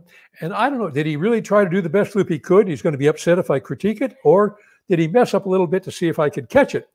And two of my buddies are at the sides of the table as well. And people start to giggle and laugh. And I realize, pardon me, I've got a cigarette burning in the ashtray. I've got one in my mouth. I'm trying to light another one. I put all three out. I quit. And I said, I'm going to grow a mustache. And that will be, if I ever smoke again, I'll cut the mustache off. So I already had it tiny, just barely within limits mustache when I got my orders. So it was almost this long when I got to Thailand 6 months later. Wow. And I got back to Laughlin. The deputy for ops had become now the wing commander. Well, welcome back, Piowaty. I see you still got your mustache. Yes, sir. Kind of long, isn't it? I said, sir, I cut 4 inches off of it 2 weeks ago. Well, I'll tell you what, keep it 2 more weeks and cut off 4 more inches. That's awesome. Mover, what I did with the 4 inches, the 2 inches off each side, I had waxed them up, put them in a medicinal vial. And if we're going to have a dining in or something, some kind of a hoorah, I would wax them back in and have it this long again. Nice. That's awesome. Yeah, the fighter pilot culture back then was so much different. I mean, you guys had roll calls, dining in. Like, what was that like? Oh, when I went through pilot training at Willie, anytime you made a mistake, it cost you 5 boners, and that was 5 beers. So every Friday, we'd pay off. We have cases of beer in the flight room. When we got on the boom bucket, the T-37 ejection seat trainer, the guy that went the highest bought a case of beer. The guy who went the lowest bought a case of beer. Flying safety meeting at the club. We would meet outside by the swimming pool at the O Club. And after the meeting, we'd have 2 kegs of beer. And you drink that, and everybody calls their wives and come out and then drink some more. And somehow we survived it all. The stag bars were truly stag bars. At Takhli, the only female ever in there was bringing in buckets of ice. And Thai girl would work in there, come in, dump it. I was in a stag bar one night. The bar was, I got to look, my bar's 8.5 feet long, and about 15 feet long probably, with an L to a side door outside. And we're in the afternoon, and most of us were pretty sober. If we're flying the next day, we stayed pretty sober, took it seriously. Some guys didn't, but most did. The door to the outside opens up, and it was like a vampire convention. Everybody's, no, the light comes in. And coming in, silhouetted, is a grunt major. And I don't mean to disparage the people that supported us, but a non-flying major, and this very shapely, pretty young blonde. And I said from the far end of the bar, and I got a good command voice out of OCS, we learned that, she looks like a very nice girl, but I want to know what the round-eyed is doing in my stag bar. And the major took her right out. She became the wing commander's secretary. We became good friends, liked her very much. I saw her probably 4 years later in San Antonio. And I said to her, Vicki, I still remember the first time I saw you. She said, yes, John, I remember the first time I ever heard you.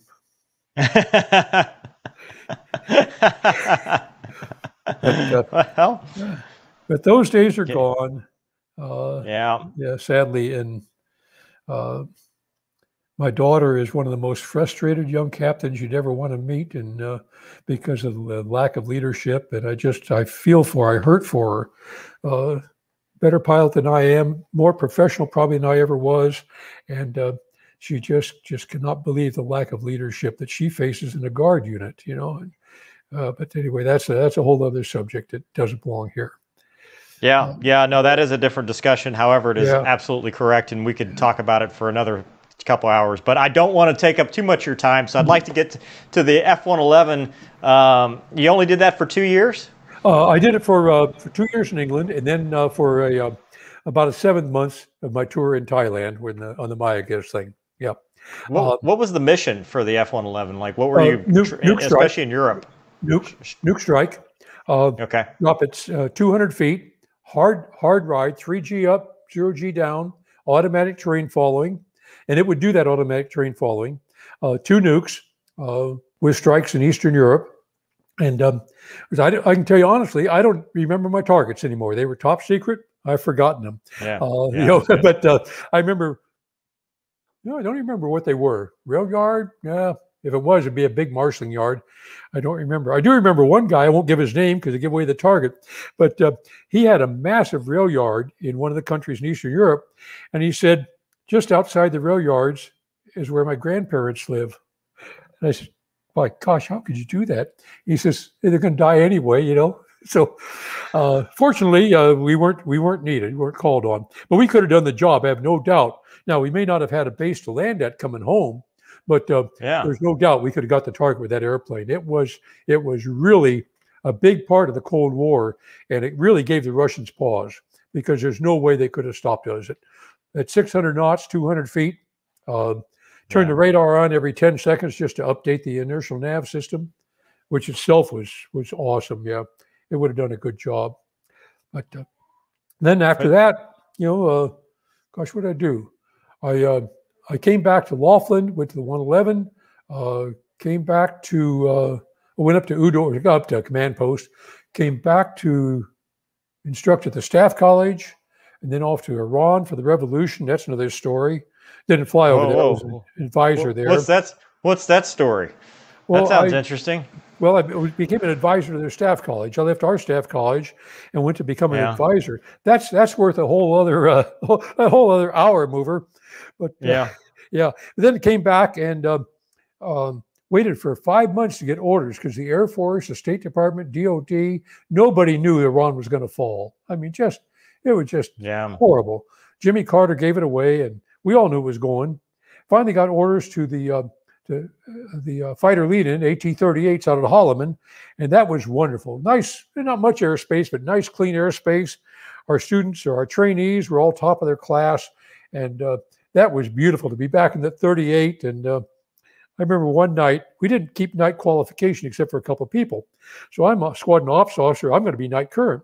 So we go out to get night current, and we go out. First, we hassle the 2v2 for a while. Then we break up to as it gets dark. And I'm leading, and it's dark, sun's down, and I do an aileron roll or a barrel roll, and there's the sun. And then it disappears. And up again, there's the sun. And I gave it to 2, and he takes me around. And we did that twice till the sun's finally down. And I am up in front with another instructor, and I am just giggling. I said, my God, can you believe they pay us to do this? And they even put the gas in the airplane, you know? So that was a heck of a lot of fun. So that's awesome. Retired, thought I was going to fly F-86s, doing dart tow, target tow in Okinawa. Guy hired a couple of his buddies, not me. Spent a couple of years in a small business. They made no money. And I had to do something to get back to, support 3 young kids. So I called up the executive secretary of the River Rats. I had been the sink rat of the Rats in 83, 84. I called Patty Sheridan. Patty, you know anybody who's doing anything? Call Bob Gadd. He was the sink rat before me. So I called Bob. He said, yeah, my brother, you know my brother Dick. I said, yeah, I do. He's got something going south of your place. So I called Dick. He said, yeah, I got something about 400 miles south of your location. I'm in Fort Walton Beach, Florida. That sounds like Central America somewhere. It's all friendly skies, but if you cross the border, you'll be well paid. Do you have any time in a C-123? No. You'll check out in a month, no problem. So I ran guns. I ran guns to the Contras for Ollie North for 5 months. Holy crap! And paid my bills. Yeah. And then Hassenfuss had the Hassenfuss shoot down. That ended. I flew Lears on a jamming contract. They had tow target and jamming. I hassled with F-15s in Iceland, 3 different TDYs. That was wonderful. Fly formation with them, 3v2. I'm a Russian bomber, and they're supporting me. God, that was a hell of a lot of fun.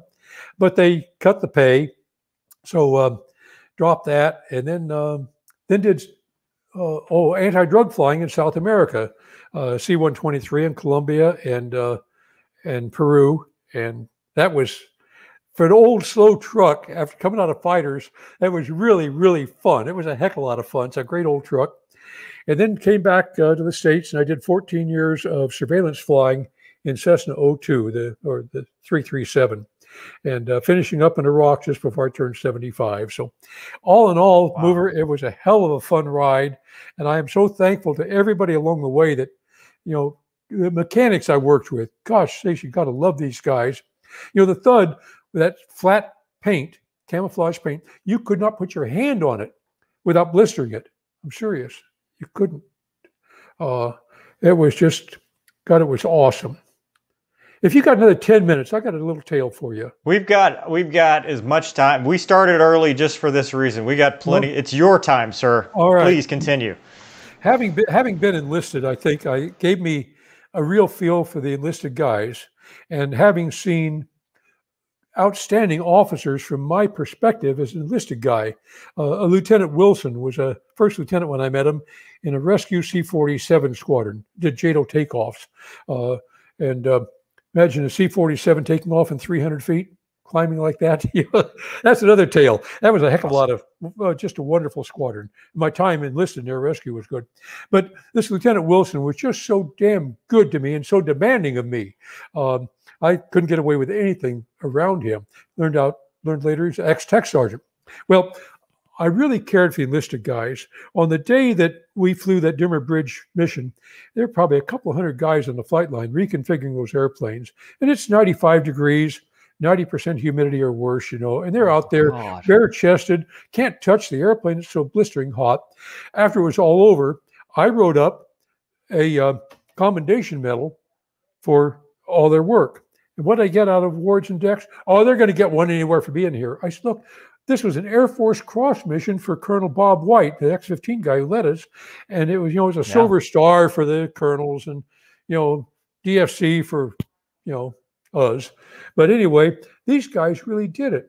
Now they're going to get one anyway. So what I could do, the best I could do was make onion skin. You remember, no copiers then, except Thermofax. I made onion skin copies and went out in the flight line with 100 of these. Were you on that mission that day? Were you working here? This is the best I can do for you. Gave them the citation to accompany the award of, but I really cared for it. So the first day that they hit the Phuket airfield, the largest airfield, well, next largest, Gia Lam was the largest, but we never hit it. That's where the POWs came back from. The day the other guys hit the Phuket airfield, Mal Winter, again, the same guy was number 4 or number 2 in that flight with me on the Doomer, said, we got a bunch of money collected here for the airmen that put us onto that wonderful target. But we all got to fly tomorrow morning, and I'd already had my 100. No, I didn't have my 100 yet. But anyway, I was off. I said, I'll take it over to the Airmen's Club and give them the $40, whatever, to buy beer. Well, I get my 100 missions done with Lonnie Ferguson, retired as a 2-star, nicest guy ever, modest, long-time fighter pilot, F-105 guy. I'm brand new out of T-37s, and we flew our first mission together and our last together. It's wonderful being with him. We finished our mission, so we buy the bar in the old club. We have a squadron dinner. We stand up and pontificate a bit, and then we're going to the Airmen's Club. We get over there. There's a little band playing, a little GI band, and this Master Sergeant, I guess he was senior guy behind the bar, says, "Can I help you, gentlemen?" I said, "No, we want to buy the bar." "Oh, shut up the band. Go tell them." "No, I'll wait till they're finished." They get through, and Fergie says, "John, you go up and make the announcement," because I'm pretty shy, so all right. So I go up to make the announcement. I said, "Hey, guys, can I have your attention, please?" And there's this murmur, that low murmur, like, what in the hell are you guys doing in our club? We can't go to yours. Yeah. I say, I'm Captain Piowaty. I'm here with Major Lonnie Ferguson. And so what? You hear that murmur. And we just finished our 100 missions today, or tonight, in fact. It was just dark.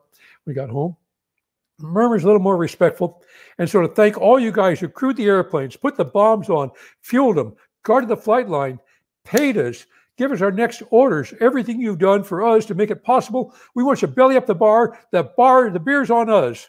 All of a sudden, nice. Hey, Captain Major, welcome to our club. Mover, we bought 954 bottles or cans of beer. There were steel cans in, 954 of them. Thank God it was dime beer night. So we're there drinking beer, and this one kid comes up to me, and beside me, it's crowded, man. And only 2 guys back there popping the cans open, steel cans with church keys.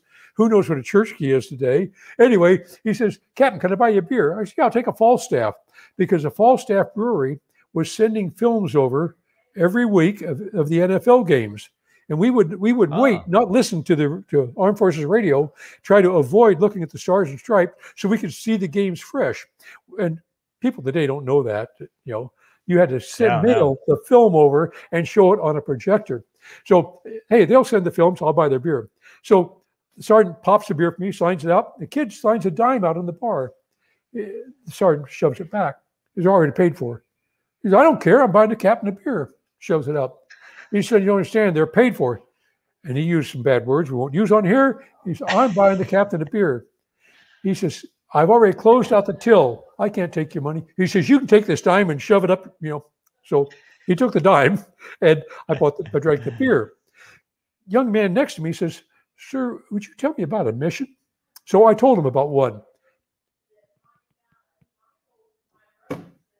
Get up in the morning, go to the big community shower. Same routine every morning, how that goes. And shave, shower, get dressed, ride my bike down to the flight line, down to the briefing, and take off, bomb, come back, and so forth. And he says, wow, that's really something. He says, I don't have anything to do with the mission. I said, what do you mean? He says, I'm not a crew chief or a bomb loader or anything like that. I just work in finance. I said, you just work in finance? Let me tell you something. I had 50 missions. In that time, 13 of my buddies were dead or prisoners. And what am I going to do to say that I am going to survive 50 more and they won't? The next day, I am behind a flight force commander. I'm a deputy force commander. And he's coming up out of another base, this, out of Stanaval. He knows all. And he's going to lead. And we're going to bomb. I don't like his tactics. I forget whether we're going to hit the Phuket airfield and then pull off of the rail yard, or hit the rail yard and pull off of the airfield, instead of overflying the first one to the second. So we're going to be really vulnerable. The weather is supposed to be horrible. The SAMs have been really, really bad. The MiGs have been active, and I am scared.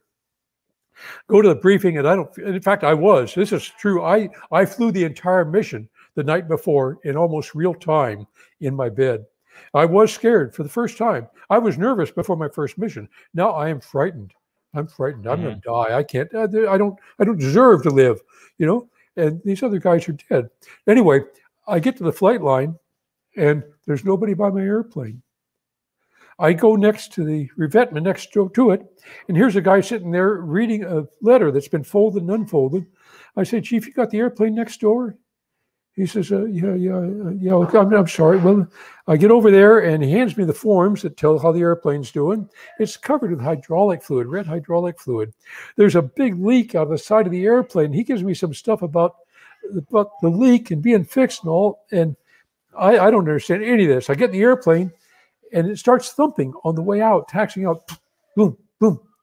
And it gets worse as we head toward the target. It gets so bad that I'm distracted and shot down, and somebody else has to come back the next day, and he's shot down. Now, why was he looking at that letter? He has come to your office in finance an hour or two before, and you're busy. You got your papers all weighted down, the fan blowing, no air conditioning there, big fan blowing. He won't go away. He's standing in front of your counter. Yeah, what do you need? He said, hey, I just got this letter from my wife, and she hasn't got her allotment. Now, people today won't understand this, but in those days, the GIs in the States were paid by check, but overseas paid in cash once a month. Wives got the housing allowance, which for him, if he was a three-striper with over 4 years, was $71 a month to live on for housing, and a part of his base pay. And it took a long time for this to be established. No computers going in at that time. And he says, she hasn't got her allotment. It takes a long time. How long you been here? About 6 weeks. Yeah, she's probably got it now. Don't worry about it. But the rent's due in this letter. He said, hey, like I told you, it takes a long time. I meet up with him down at the flight line. Now, let's back up. He comes in to your office, stands in front of the counter. He's important because it's Takhli, Thailand, 1967. Yeah, he can help you.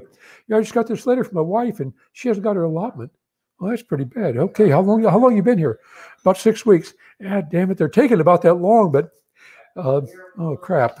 It takes 2 weeks to find out, letter back and forth.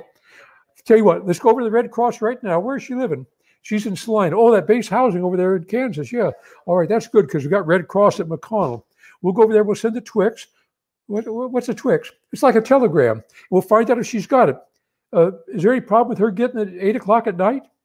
No, it's okay. Well, that's what time it is in Kansas. Okay, we'll send this Twix to her. Can you wait? Because it'll go first to the Red Cross. They'll actually have to go to your house. So, okay. So it's going to be a couple hours. Well, that's okay. I got to launch an airplane. All right. Look, when you get back here, how long will it take? Probably 2-3 hours. By that time, we got an answer back from your wife. You come back here and we'll know. If she's got the allotment, great. If she doesn't, we'll go back over to the Red Cross and we'll send the money to her. But you can't, it takes 2 weeks. No. Look, I'll give you a partial pay right now. You take it over there and they'll send, it's like a MoneyGram, like Western Union. You know how that goes? Okay. So, okay. See you in a couple hours. All right. Thank you. Okay. Got it. I come down to my airplane. Remember, I'm scared.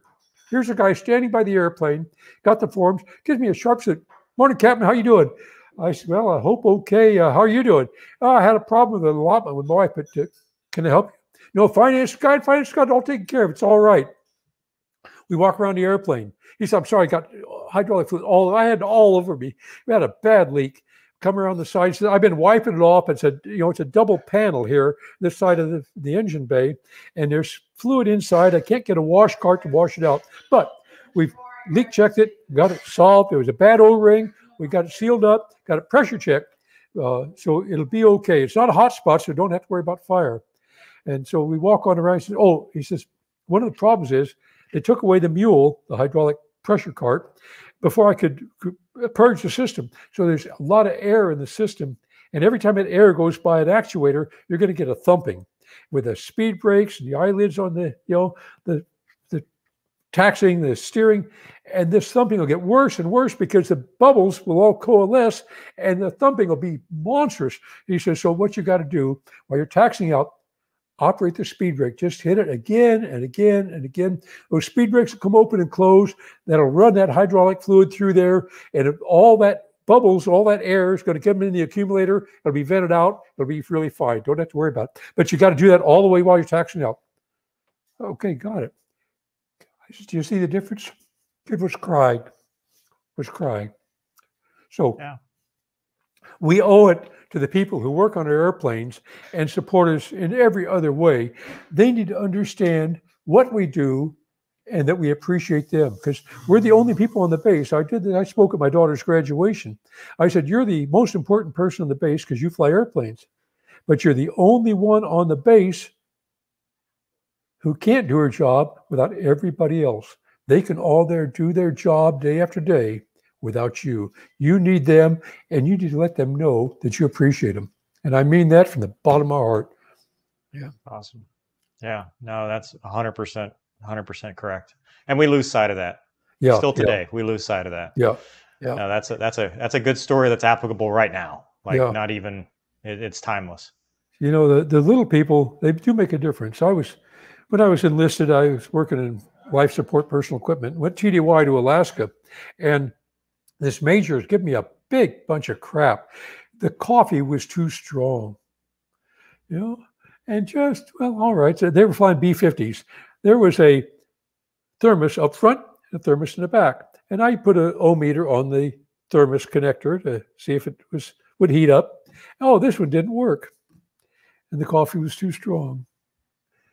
He got some very weak coffee. And damn it, that thermos, that big 1-gallon thermos, apparently the heater didn't work. You don't mess with little people. Yeah. No, don't. Yeah. Well, so going back to gun running, can you talk about that? Are there stories from that? Because that actually sounds like exciting just by itself. Oh, God, mover, this requires, I don't know, this requires another pretty long pull here on the IPA. You got to recharge. Recharge. Right. Yeah, you got anything there? I'm still good over here. I'm just listening, so it doesn't take as much. All right, so I call Patty Sheridan, the executive secretary of the River Rats. She puts me in touch with Bob Gadd, puts me in touch with Dick Gadd, and he hires me. So I go up to DC and I meet him there.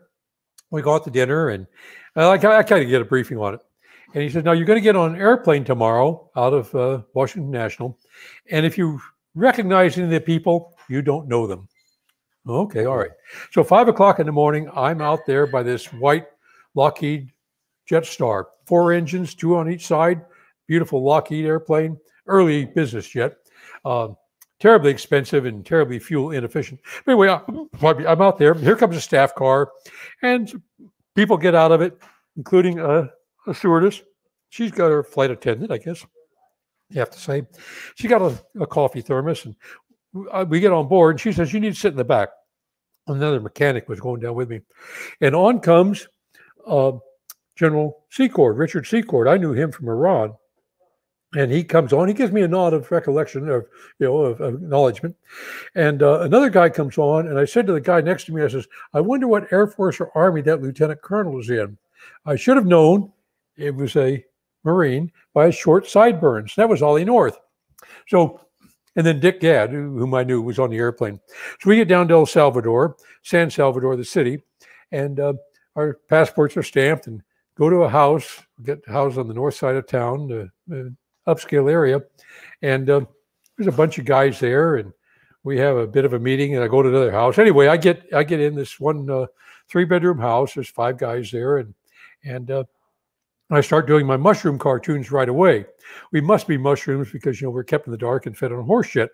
And so I have a mushroom of a guy with wings, a pilot, and a kicker, a guy with a big boot who kicks the loads out, and a radio operator with a headset and so forth. And I start doing these cartoons. Well, we got a C-123 and a Caribou. The Caribou, the C-7A de Havilland airplane. And we go out to the flight line the next day. I go out with a guy named Ernie Cooney, who was a ferry pilot. He'd flown 116 single-engine North Atlantic crossings. I was in awe of that. I later made 5 Atlantic crossings, but it was in the O2, the Cessna 337. I made 5 crossings, and the first one was kind of scary. After that got boring. And we meet up in a big retired chief warrant officer who was a loadmaster, a kicker. And we head out to the airport, and we're supposed to meet up with another guy named John Shutt. I said, "Where's John?" "Oh, he's out there. He goes out early every morning." So we get on the Caribou, and here's this guy. He's all burned bad. He's up working under the instrument panel. And he comes out, his hands gnarled up from the burns. The tendons have been burned through, so they're gnarled. And he comes out wiping his hands, greasy hands, and he says to Ernie, he says, "What do you got here? A pilot or mechanic?" And he says, "It's another pilot." "Oh, crap, someone could break my airplane." I said to him, "I know all about fixing airplanes. You put the nut back on the same way as the lid on the peanut butter jar." He says, "Pilots never put the lid back on the peanut butter jar." So that was John Shutt. He'd been a tanker in the Korean War. Tanks froze up. He became a 50 cal gunner. And way before the Barrett 50, he said that 50 was the best sniper rifle ever. I said, "How far did you shoot, guys?" "Oh, 600, 700, 800 yards. I said, "What do you do for windage?" He said, "I'd find a tree nearby. I aim at the tree and see where it hit, and I'd adjust, and boom, I'd get him." And anyway, he was burned up in a spray accident in Australia. He's flying as a pilot. So he's a mechanic there. And the Caribou had lost an engine coming down from Canada, and all loaded up with equipment. And that made up, U.S. News and World Report got a hold of that. So we spent months trying to replace the engine. We do a pre-flight of the Caribou because we think it'll fly, and it doesn't. So I get in the C-123 with Bill Cooper. Bill had joined the Navy at age 17 or 15 and lied, said he was 17, and that hurt him later on. He had no birth certificate. So the military records were his real birth certificate. So he gets furloughed from airliners early on by 2 years because he'd faked his age as a teenager. So he's flying cargo, and but he also flew for Air America. And Jim Ryan, chief pilot of Air America, who one wooden leg from an accident, is a friend of and known by General Secord, who did a lot of the special ops in Laos. So when Ollie North decides it'd be a neat idea, as we called it, to sell arms from Israel to Iraq and then replenish with newer arms to Israel, and then take the money and buy guns for the Contras, that's a neat idea. Actually, the Iran-Contra is a misnomer. We never used any Iran monies in the Contra operation. All the monies came from Ollie North and a guy named Spitz Channel, his fundraiser, getting money from Joe Coors, got a Maul aircraft from Joe Coors, and money from rich conservative widows. That's where the money came from. The arms all came out of Portugal. They were all legally shipped, from a legitimate arms dealer. It was brokered by a guy named Albert Hakim, who was a expat Iranian, dual citizen in the United States, who had a company in San Jose called Stanford Technologies. Albert Hakim and Richard Secord, the two-star general, and two guys from Laos, two almost renegade CIA guys, Shackley and Kleins, got together after General Secord had arranged the arms shipments to Egypt, F-4s and so forth, when we became the arms dealer for Egypt instead of Russia. And they formed EASTCO, EASTCO, Egyptian Arms Sale Company Transportation Organization. And each put $250,000 into buying a tramp steamer. That's what got Secord cashiered. He said, I wasn't part of that, shipping arms that I brokered. I was just gave some money to some friends. But anyway, that's what got him out. Well, he gets a hold of Jim Ryan from Air America, and Jim Ryan hires Bill Cooper. They buy a C-123 from Doane Aviation in Miami.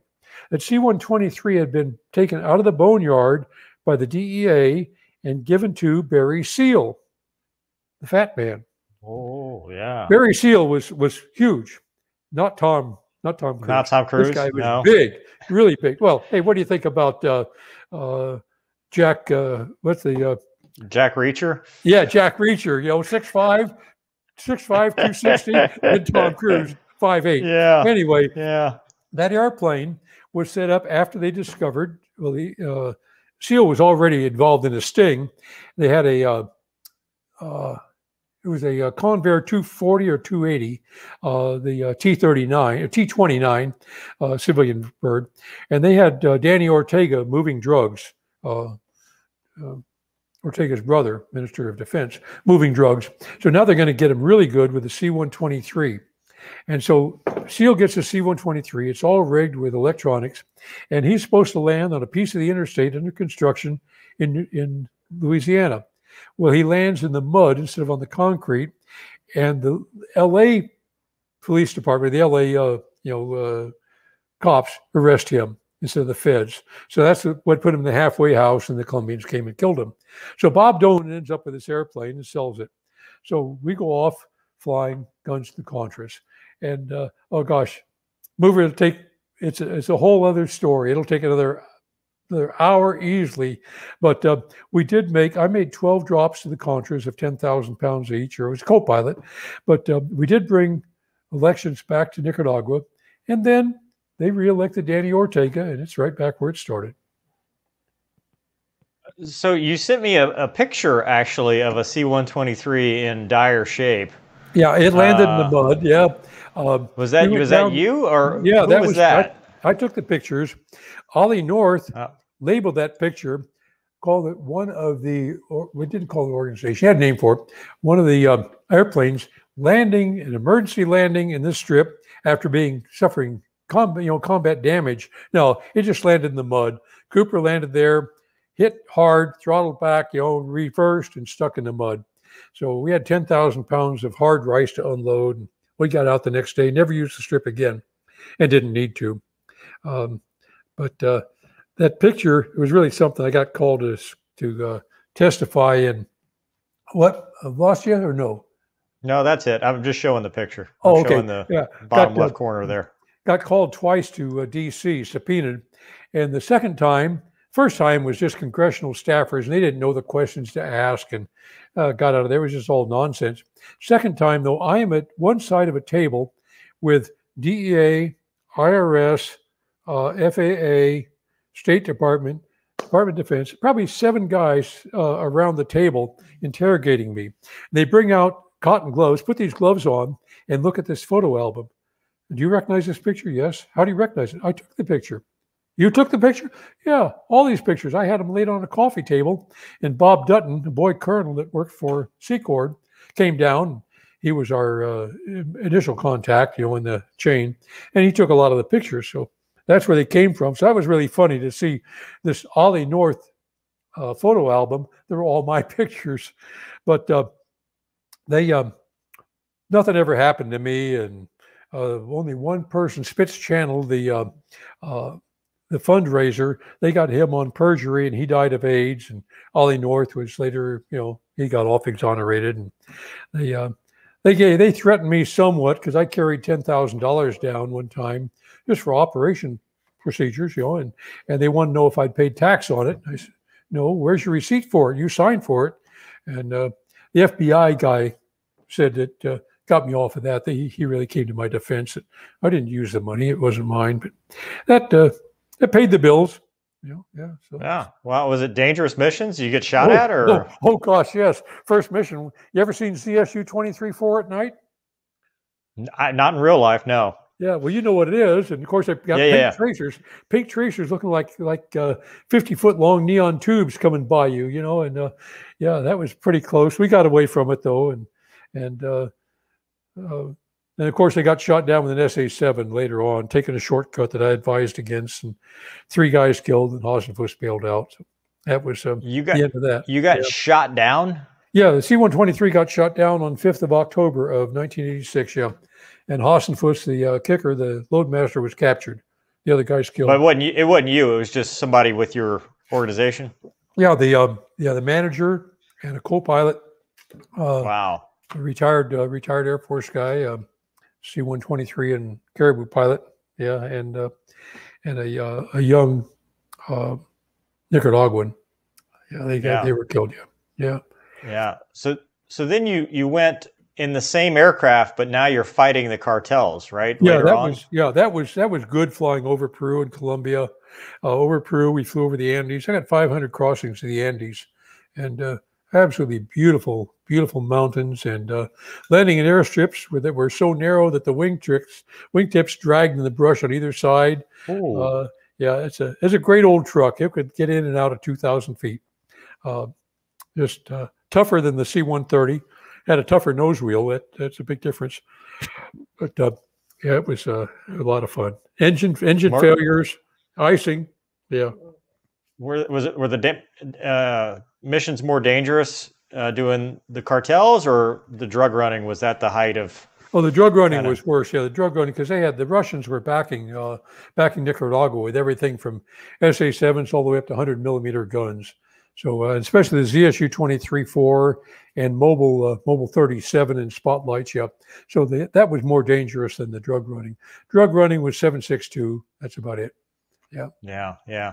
And you talk about in the bio you sent, you went back at 82 for a special mission. Can you talk about that? Oh, that was really simple. We had an airplane that people were afraid of because years before, a guy stalled it and the airplane snapped really hard. So everybody was afraid of it. Well, I flew the airplane years later after it was a Cessna 303, counter-rotating props. So in a stall or anything else, there was no torque. And I took it up on a test hop and I stalled it and it snapped faster than you could ever roll an airplane. And it did several times in any configuration. Got back down, found there was no tension on the aileron cables. It had been like that for years. And that's what everybody was afraid of. Wow.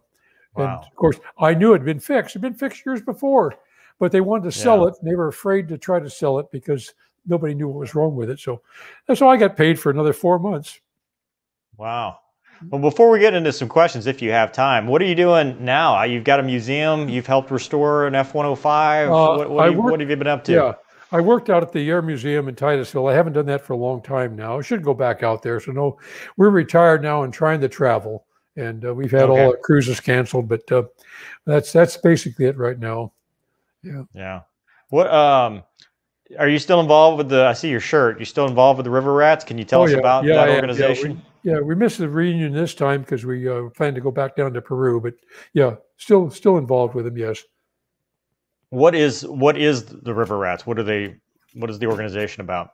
They were started up in 19 '66, I believe, late '66, Robin Olds and others decided that we need to get together to find out, why are you guys going this altitude and you at that one, and try to get together for a real tactics conference. Everybody's flying over the north of the Red River, Route Pak VI. So Navy, Marines, and Air Force, and first ones were scheduled, I think, at Ubon, where Olds was, and then we had several other gatherings through Thailand. In '69, I got a number of people to show up at the house of, oh gosh sakes, who's, can't even think of the guy's name, our deputy for ops anyway, or vice wing commander in Wichita. I didn't make it up there because I had problems with my T-37. But anyway, they got together the first gathering of the River Rats and had our first gathering practice reunion in Wichita. And then we had Wichita and San Diego, San Antonio, several more, all the way up to '73 practice reunions, when then all of the POWs came back. And we met in Las Vegas in '73, 3,000 people attending. Every act on the Strip was there, singing, basically every musical act, and welcoming back all of our friends. And then we've continued on since then with millions of dollars in scholarship funds and trying to keep alive the telling families, especially the young children, we care for what your father did, and through the scholarship fund. So it's still pretty active. At first, it was only those who'd flown north of the Red River in North Vietnam in combat. Then we opened it up to combat in Southeast Asia. And now it's basically, would have if he could have, or she could have. So there's a lot more to being a fighter pilot than your AFSC or your MOS or whatever. It's really an attitude. So the Red River Valley Fighter Pilots Association comprises a lot more than just guys that, flew with stick and throttle. Yeah, and the one thing that impresses me is every time there's a mishap, when somebody passes away, you always see them stepping up, with scholarships and funds and stuff like that. Do a good job. Awesome. Do you have time for some questions from the kids at home? Okay, well, give it a shot. Yeah. Yeah. Oscar, what was more fulfilling or exciting for you, Pio? Flying fighters or flying covert transport operations? Oh, gee. Probably I have to look at the bigger picture. Flying fighters, if I could stop a railroad car full of 7.62 and 60 millimeter mortar shells to keep from killing guys down south, that would probably be the most rewarding. That would have to be. Yeah. That'd be more than bombing a bridge. Yep. Yeah, that's awesome. Ken asked, did you enjoy your time as a personal equipment specialist? Did you support the PJs? Oh, yeah, gosh, yes. And we did support them. I would go out and lay out targets for the PJs and and record their touchdowns and so forth. And it's really funny to talk to guys 1,000 feet above, and you can talk to them normal voice because there's no attenuation of your voices as the guy's coming down. Yeah, I liked working with the PJs a lot and knew some pretty well. They were pretty fun to work with. One guy one day, Wisniewski, I don't remember his name, Wisniewski, puts me in a tree suit. And the tree suit has got, I didn't know it. It's a big, heavy canvas suit. And I got a helmet with a mask. And I didn't know it, but there is in the crotch, there's a big 2-inch steel U-shaped thing there to keep your crotch from being hit. I didn't know that. He puts me in the tree suit and a whole bunch of people to watch and kicks me right in the crotch. Wisniewski was something else. Yeah, I really like these guys. One of the PJs, George Hill, was about 5'5" and 130 pounds. A B-50 did a misapproach in the wrong direction in a snowstorm out of Yokota and went into the mountains and crashed. They flew over it in a SA-16, HU-16 seaplane. Captain Arnold was the aircraft commander, and he calls back to Bob Hill, flight engineer, and says, tell George Hill, don't bother going out. There's flames down below. It's too rough out there, and they're probably all dead. He said, I'm sorry, Captain. He went out when you first passed over the wreckage. George Hill went out in a winter snowstorm, went into a burning, crashed B-50, and pulled 2 survivors out. That was in November 1956. The next month, he did the same thing again. Holy crap. Those guys, They're where do we awesome. find such men? Yeah, where do we? Yeah. God, that's Yeah, awesome. where do you find these guys? Yeah. Yeah. Oscar has another question. What would you say to aspiring young pilots who want to change our armed forces and country for the better? Thank you for your service. That's a really good question. Boy, stand up for those immediately above you who are going to bat for you, and let them know you care. It takes a lot of guts to be a 17-year Marine lieutenant colonel to stand up to what happened in Afghanistan. Stand up for those above and below you, and try to draw together your strength of knowing what is right. And respectfully, I think the lieutenant colonel, he went a little beyond going on Facebook and so forth, but respectfully do everything you can to call people to task and account, and and do it respectfully. Colonel, I know you're trying to do the right thing, but listen, this is what's happening to me. What you're doing down here, I don't know. It's really tough. I wish I could give my daughter the answers. She's suffering the same thing with lack of good leadership. It's just tough. Just do the best you can. Try to inspire those below you, and it's a tough thing for a junior to give counsel to somebody older, but do the best you can with it. And when you can't, then like Hubbard said in his statement of loyalty, which I remember from OCS, it was, oh gosh, I can only remember, speak well of your institution and stand by what it represents. If you must condemn and eternally find fault, then resign your position. But as long as you're part of it, try to support it, and do the best you can just to try to make a difference. It's tough. It's almost a losing battle, but try, just try. Yeah. Harrison asks, do you take anything or do anything before a mission for good luck?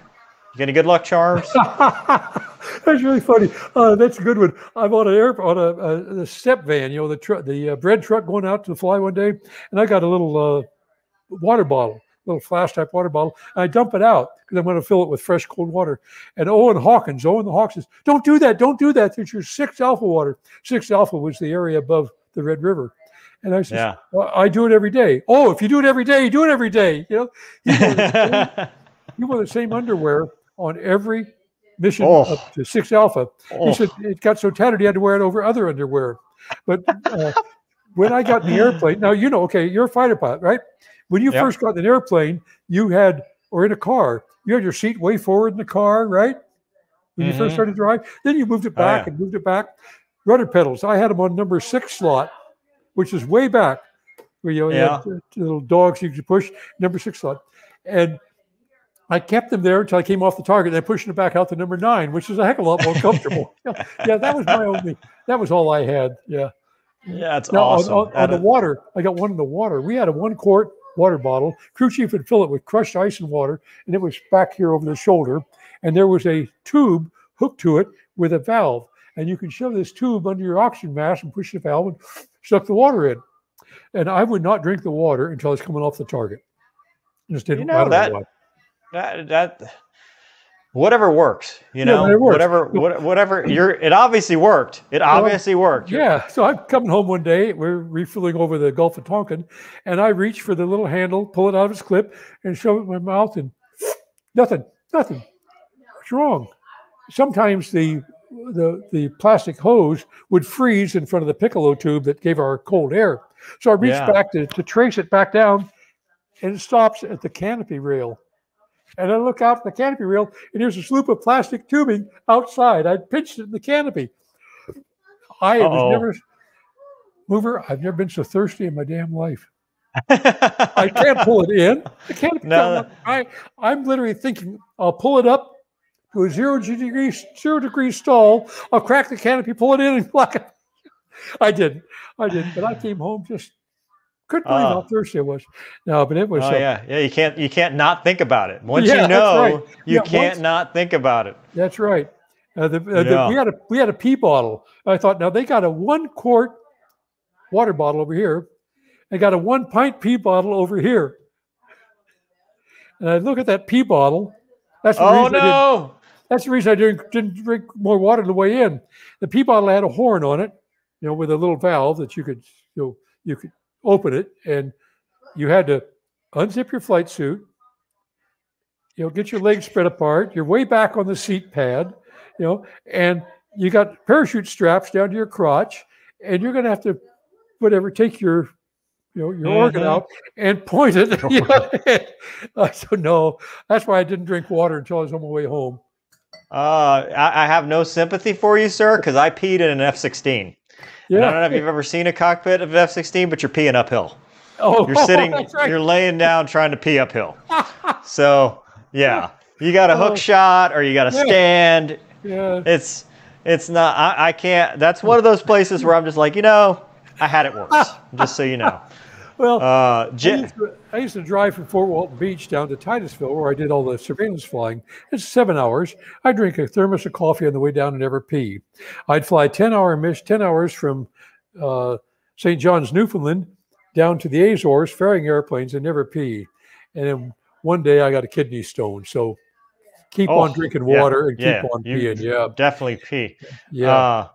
Speaking of down under, Jeff would like to know if you flew with Australians in Vietnam. No, but I went to the O Club, to the Australian O Club in Phan Rang when I was over there dropping the 3,000-pound bombs in South Vietnam, and I meet up with a buddy from OCS who's also one of my instructors in the F-111. He's flying Huns F-100s out of Phan Rang. Then he says, "We're going to the Aussie Club tonight." Great. He said, "You got to change clothes." I'm in a goat skin, Nomex flying suit. You got to change clothes. I said, "What?" "Yeah." "Okay, all right. What do I have to wear?" "Well, here." And he gives me a pair of slacks and a dress shirt and a tie. What? What? Yeah, to go to the Aussie Club. And I know these guys are wild men, and they were, but they were wild gentlemen. You had to. So that's the only time. That's my only interaction with them. Been to Australia a couple of times and love the country. I'm sorry for the shape it's in now, but yeah. But that was my only interaction with them. They were flying Canberras over there. Wow. Well, are you still flying today? Do you do any kind of aviation flying stuff? No, what was your favorite aircraft to fly in your entire career? It's a toss-up actually between the C-123 and the F-105. Really? It couldn't be any more opposite. Yeah. Yeah, that's awesome. If you had to pick an aircraft that you've never flown, was there ever one you were like, man, I wish I'd have gotten a chance to fly it? It was on my dream sheet when I came back from Southeast Asia at the A1. Yeah, the A1 Sky Raider with a 3350, that great big round engine. I love a round engine. I really like them. It's an art just to start it, but I love them. Yeah. Yeah. Wow. So you didn't do any like airline flying or anything like that after you never got? No. Never. I never had an interest in it. Actually, not an interest at all. And I've never had. I guess you call it a non-revenue flight. I've never had a pleasure flight, but every one was an absolute joy. Absolute joy. I got a ride. We went down to Cancun a while back, a couple weeks ago, and the guy in JetBlue made a landing that was the softest, most beautiful landing I've ever been in an airliner. I went up went up past the cockpit. I said, "God, that was the most beautiful touchdown ever." His eyes were still like this. I can't believe it. I still can't believe it. And I had one and a thud where I never felt it. Did I tell you, I never felt it touch the ground. Never. That's awesome. 9,000 hours and probably 9,000 landings. Had a lot of times, and I flew many landings. Never felt it touch the ground, and that was beautiful. But no, I've never cared to fly, and I've never flown a pleasure flight. Wow. Or non-revenue, I guess you could say. But you're obviously you've passed on that love of aviation to your children, which is awesome. My daughter surprised me. I came back from Iraq in November of just before I turned. No, it was in June. It was my first tour in Iraq. I meet Dana, my wife, and Elizabeth in the Orlando airport, and she's got a gift bag for me for Father's Day. And I opened up, and there was a book in there, 100 Amazing Flying Stories, and she had the 100 marked out. Now I've been 26 to 28 hours, making my way all the way back from Iraq, and she had the 100 cross out 101. I didn't understand that, but 101 flying stories. But oh, Liz, I'd love to read. Great, thank you. So there's something else in the bag, Dad. I pulled it out. It was a pilot's logbook. I said, "Wow, Liz, how'd you know mine? I need a new one. Mine's almost full." She says, "Well, Dad, you can't use the first page." She already had 7 flights. Didn't even know it. Yeah. Wow. So, yeah. So, really proud of her. and she's So that good. must have been, you must have been there recently then, right? I mean, what year were you in Iraq? Oh, no, I left 2010 when Obama would not do upgrade the status of forces. Yeah. What were you doing there? I was flying surveillance and mapping, LiDAR mapping and Wow. surveillance. Yeah. We had 8 bases there, and we were probably 25 regular airplanes flying surveillance and a few extras doing other stuff. Yeah. No kidding. Yeah. We were there for 10 years. Yeah. And she got hired guard? She went to the guard? She's with the reserve here, with the Air Force Reserve Air Rescue, with the 920th That's awesome. Wing. Yeah. That's awesome. That's smart. I always tell people, that's one of the things of the channel. I tell the Guard Reserve, the best kept secret in the military. Yeah. Yeah. And they just got brand new J models. Oh, that's nice. Mm-hmm. Have you been able to ride? Have you been able to fly with her? No, but I'm gonna press her on that. I'm gonna press her because that would really be something to be on the airplane with her. Yeah. Yeah. Awesome. Well, Pio, it's been an absolute privilege, sir. Just a privilege and an honor. This has been amazing. I mean, well, thank you very much, Mover, because the stories. I mean, I don't do this out of ego, but the stories have to be told. Then absolutely. Just like I want to hear.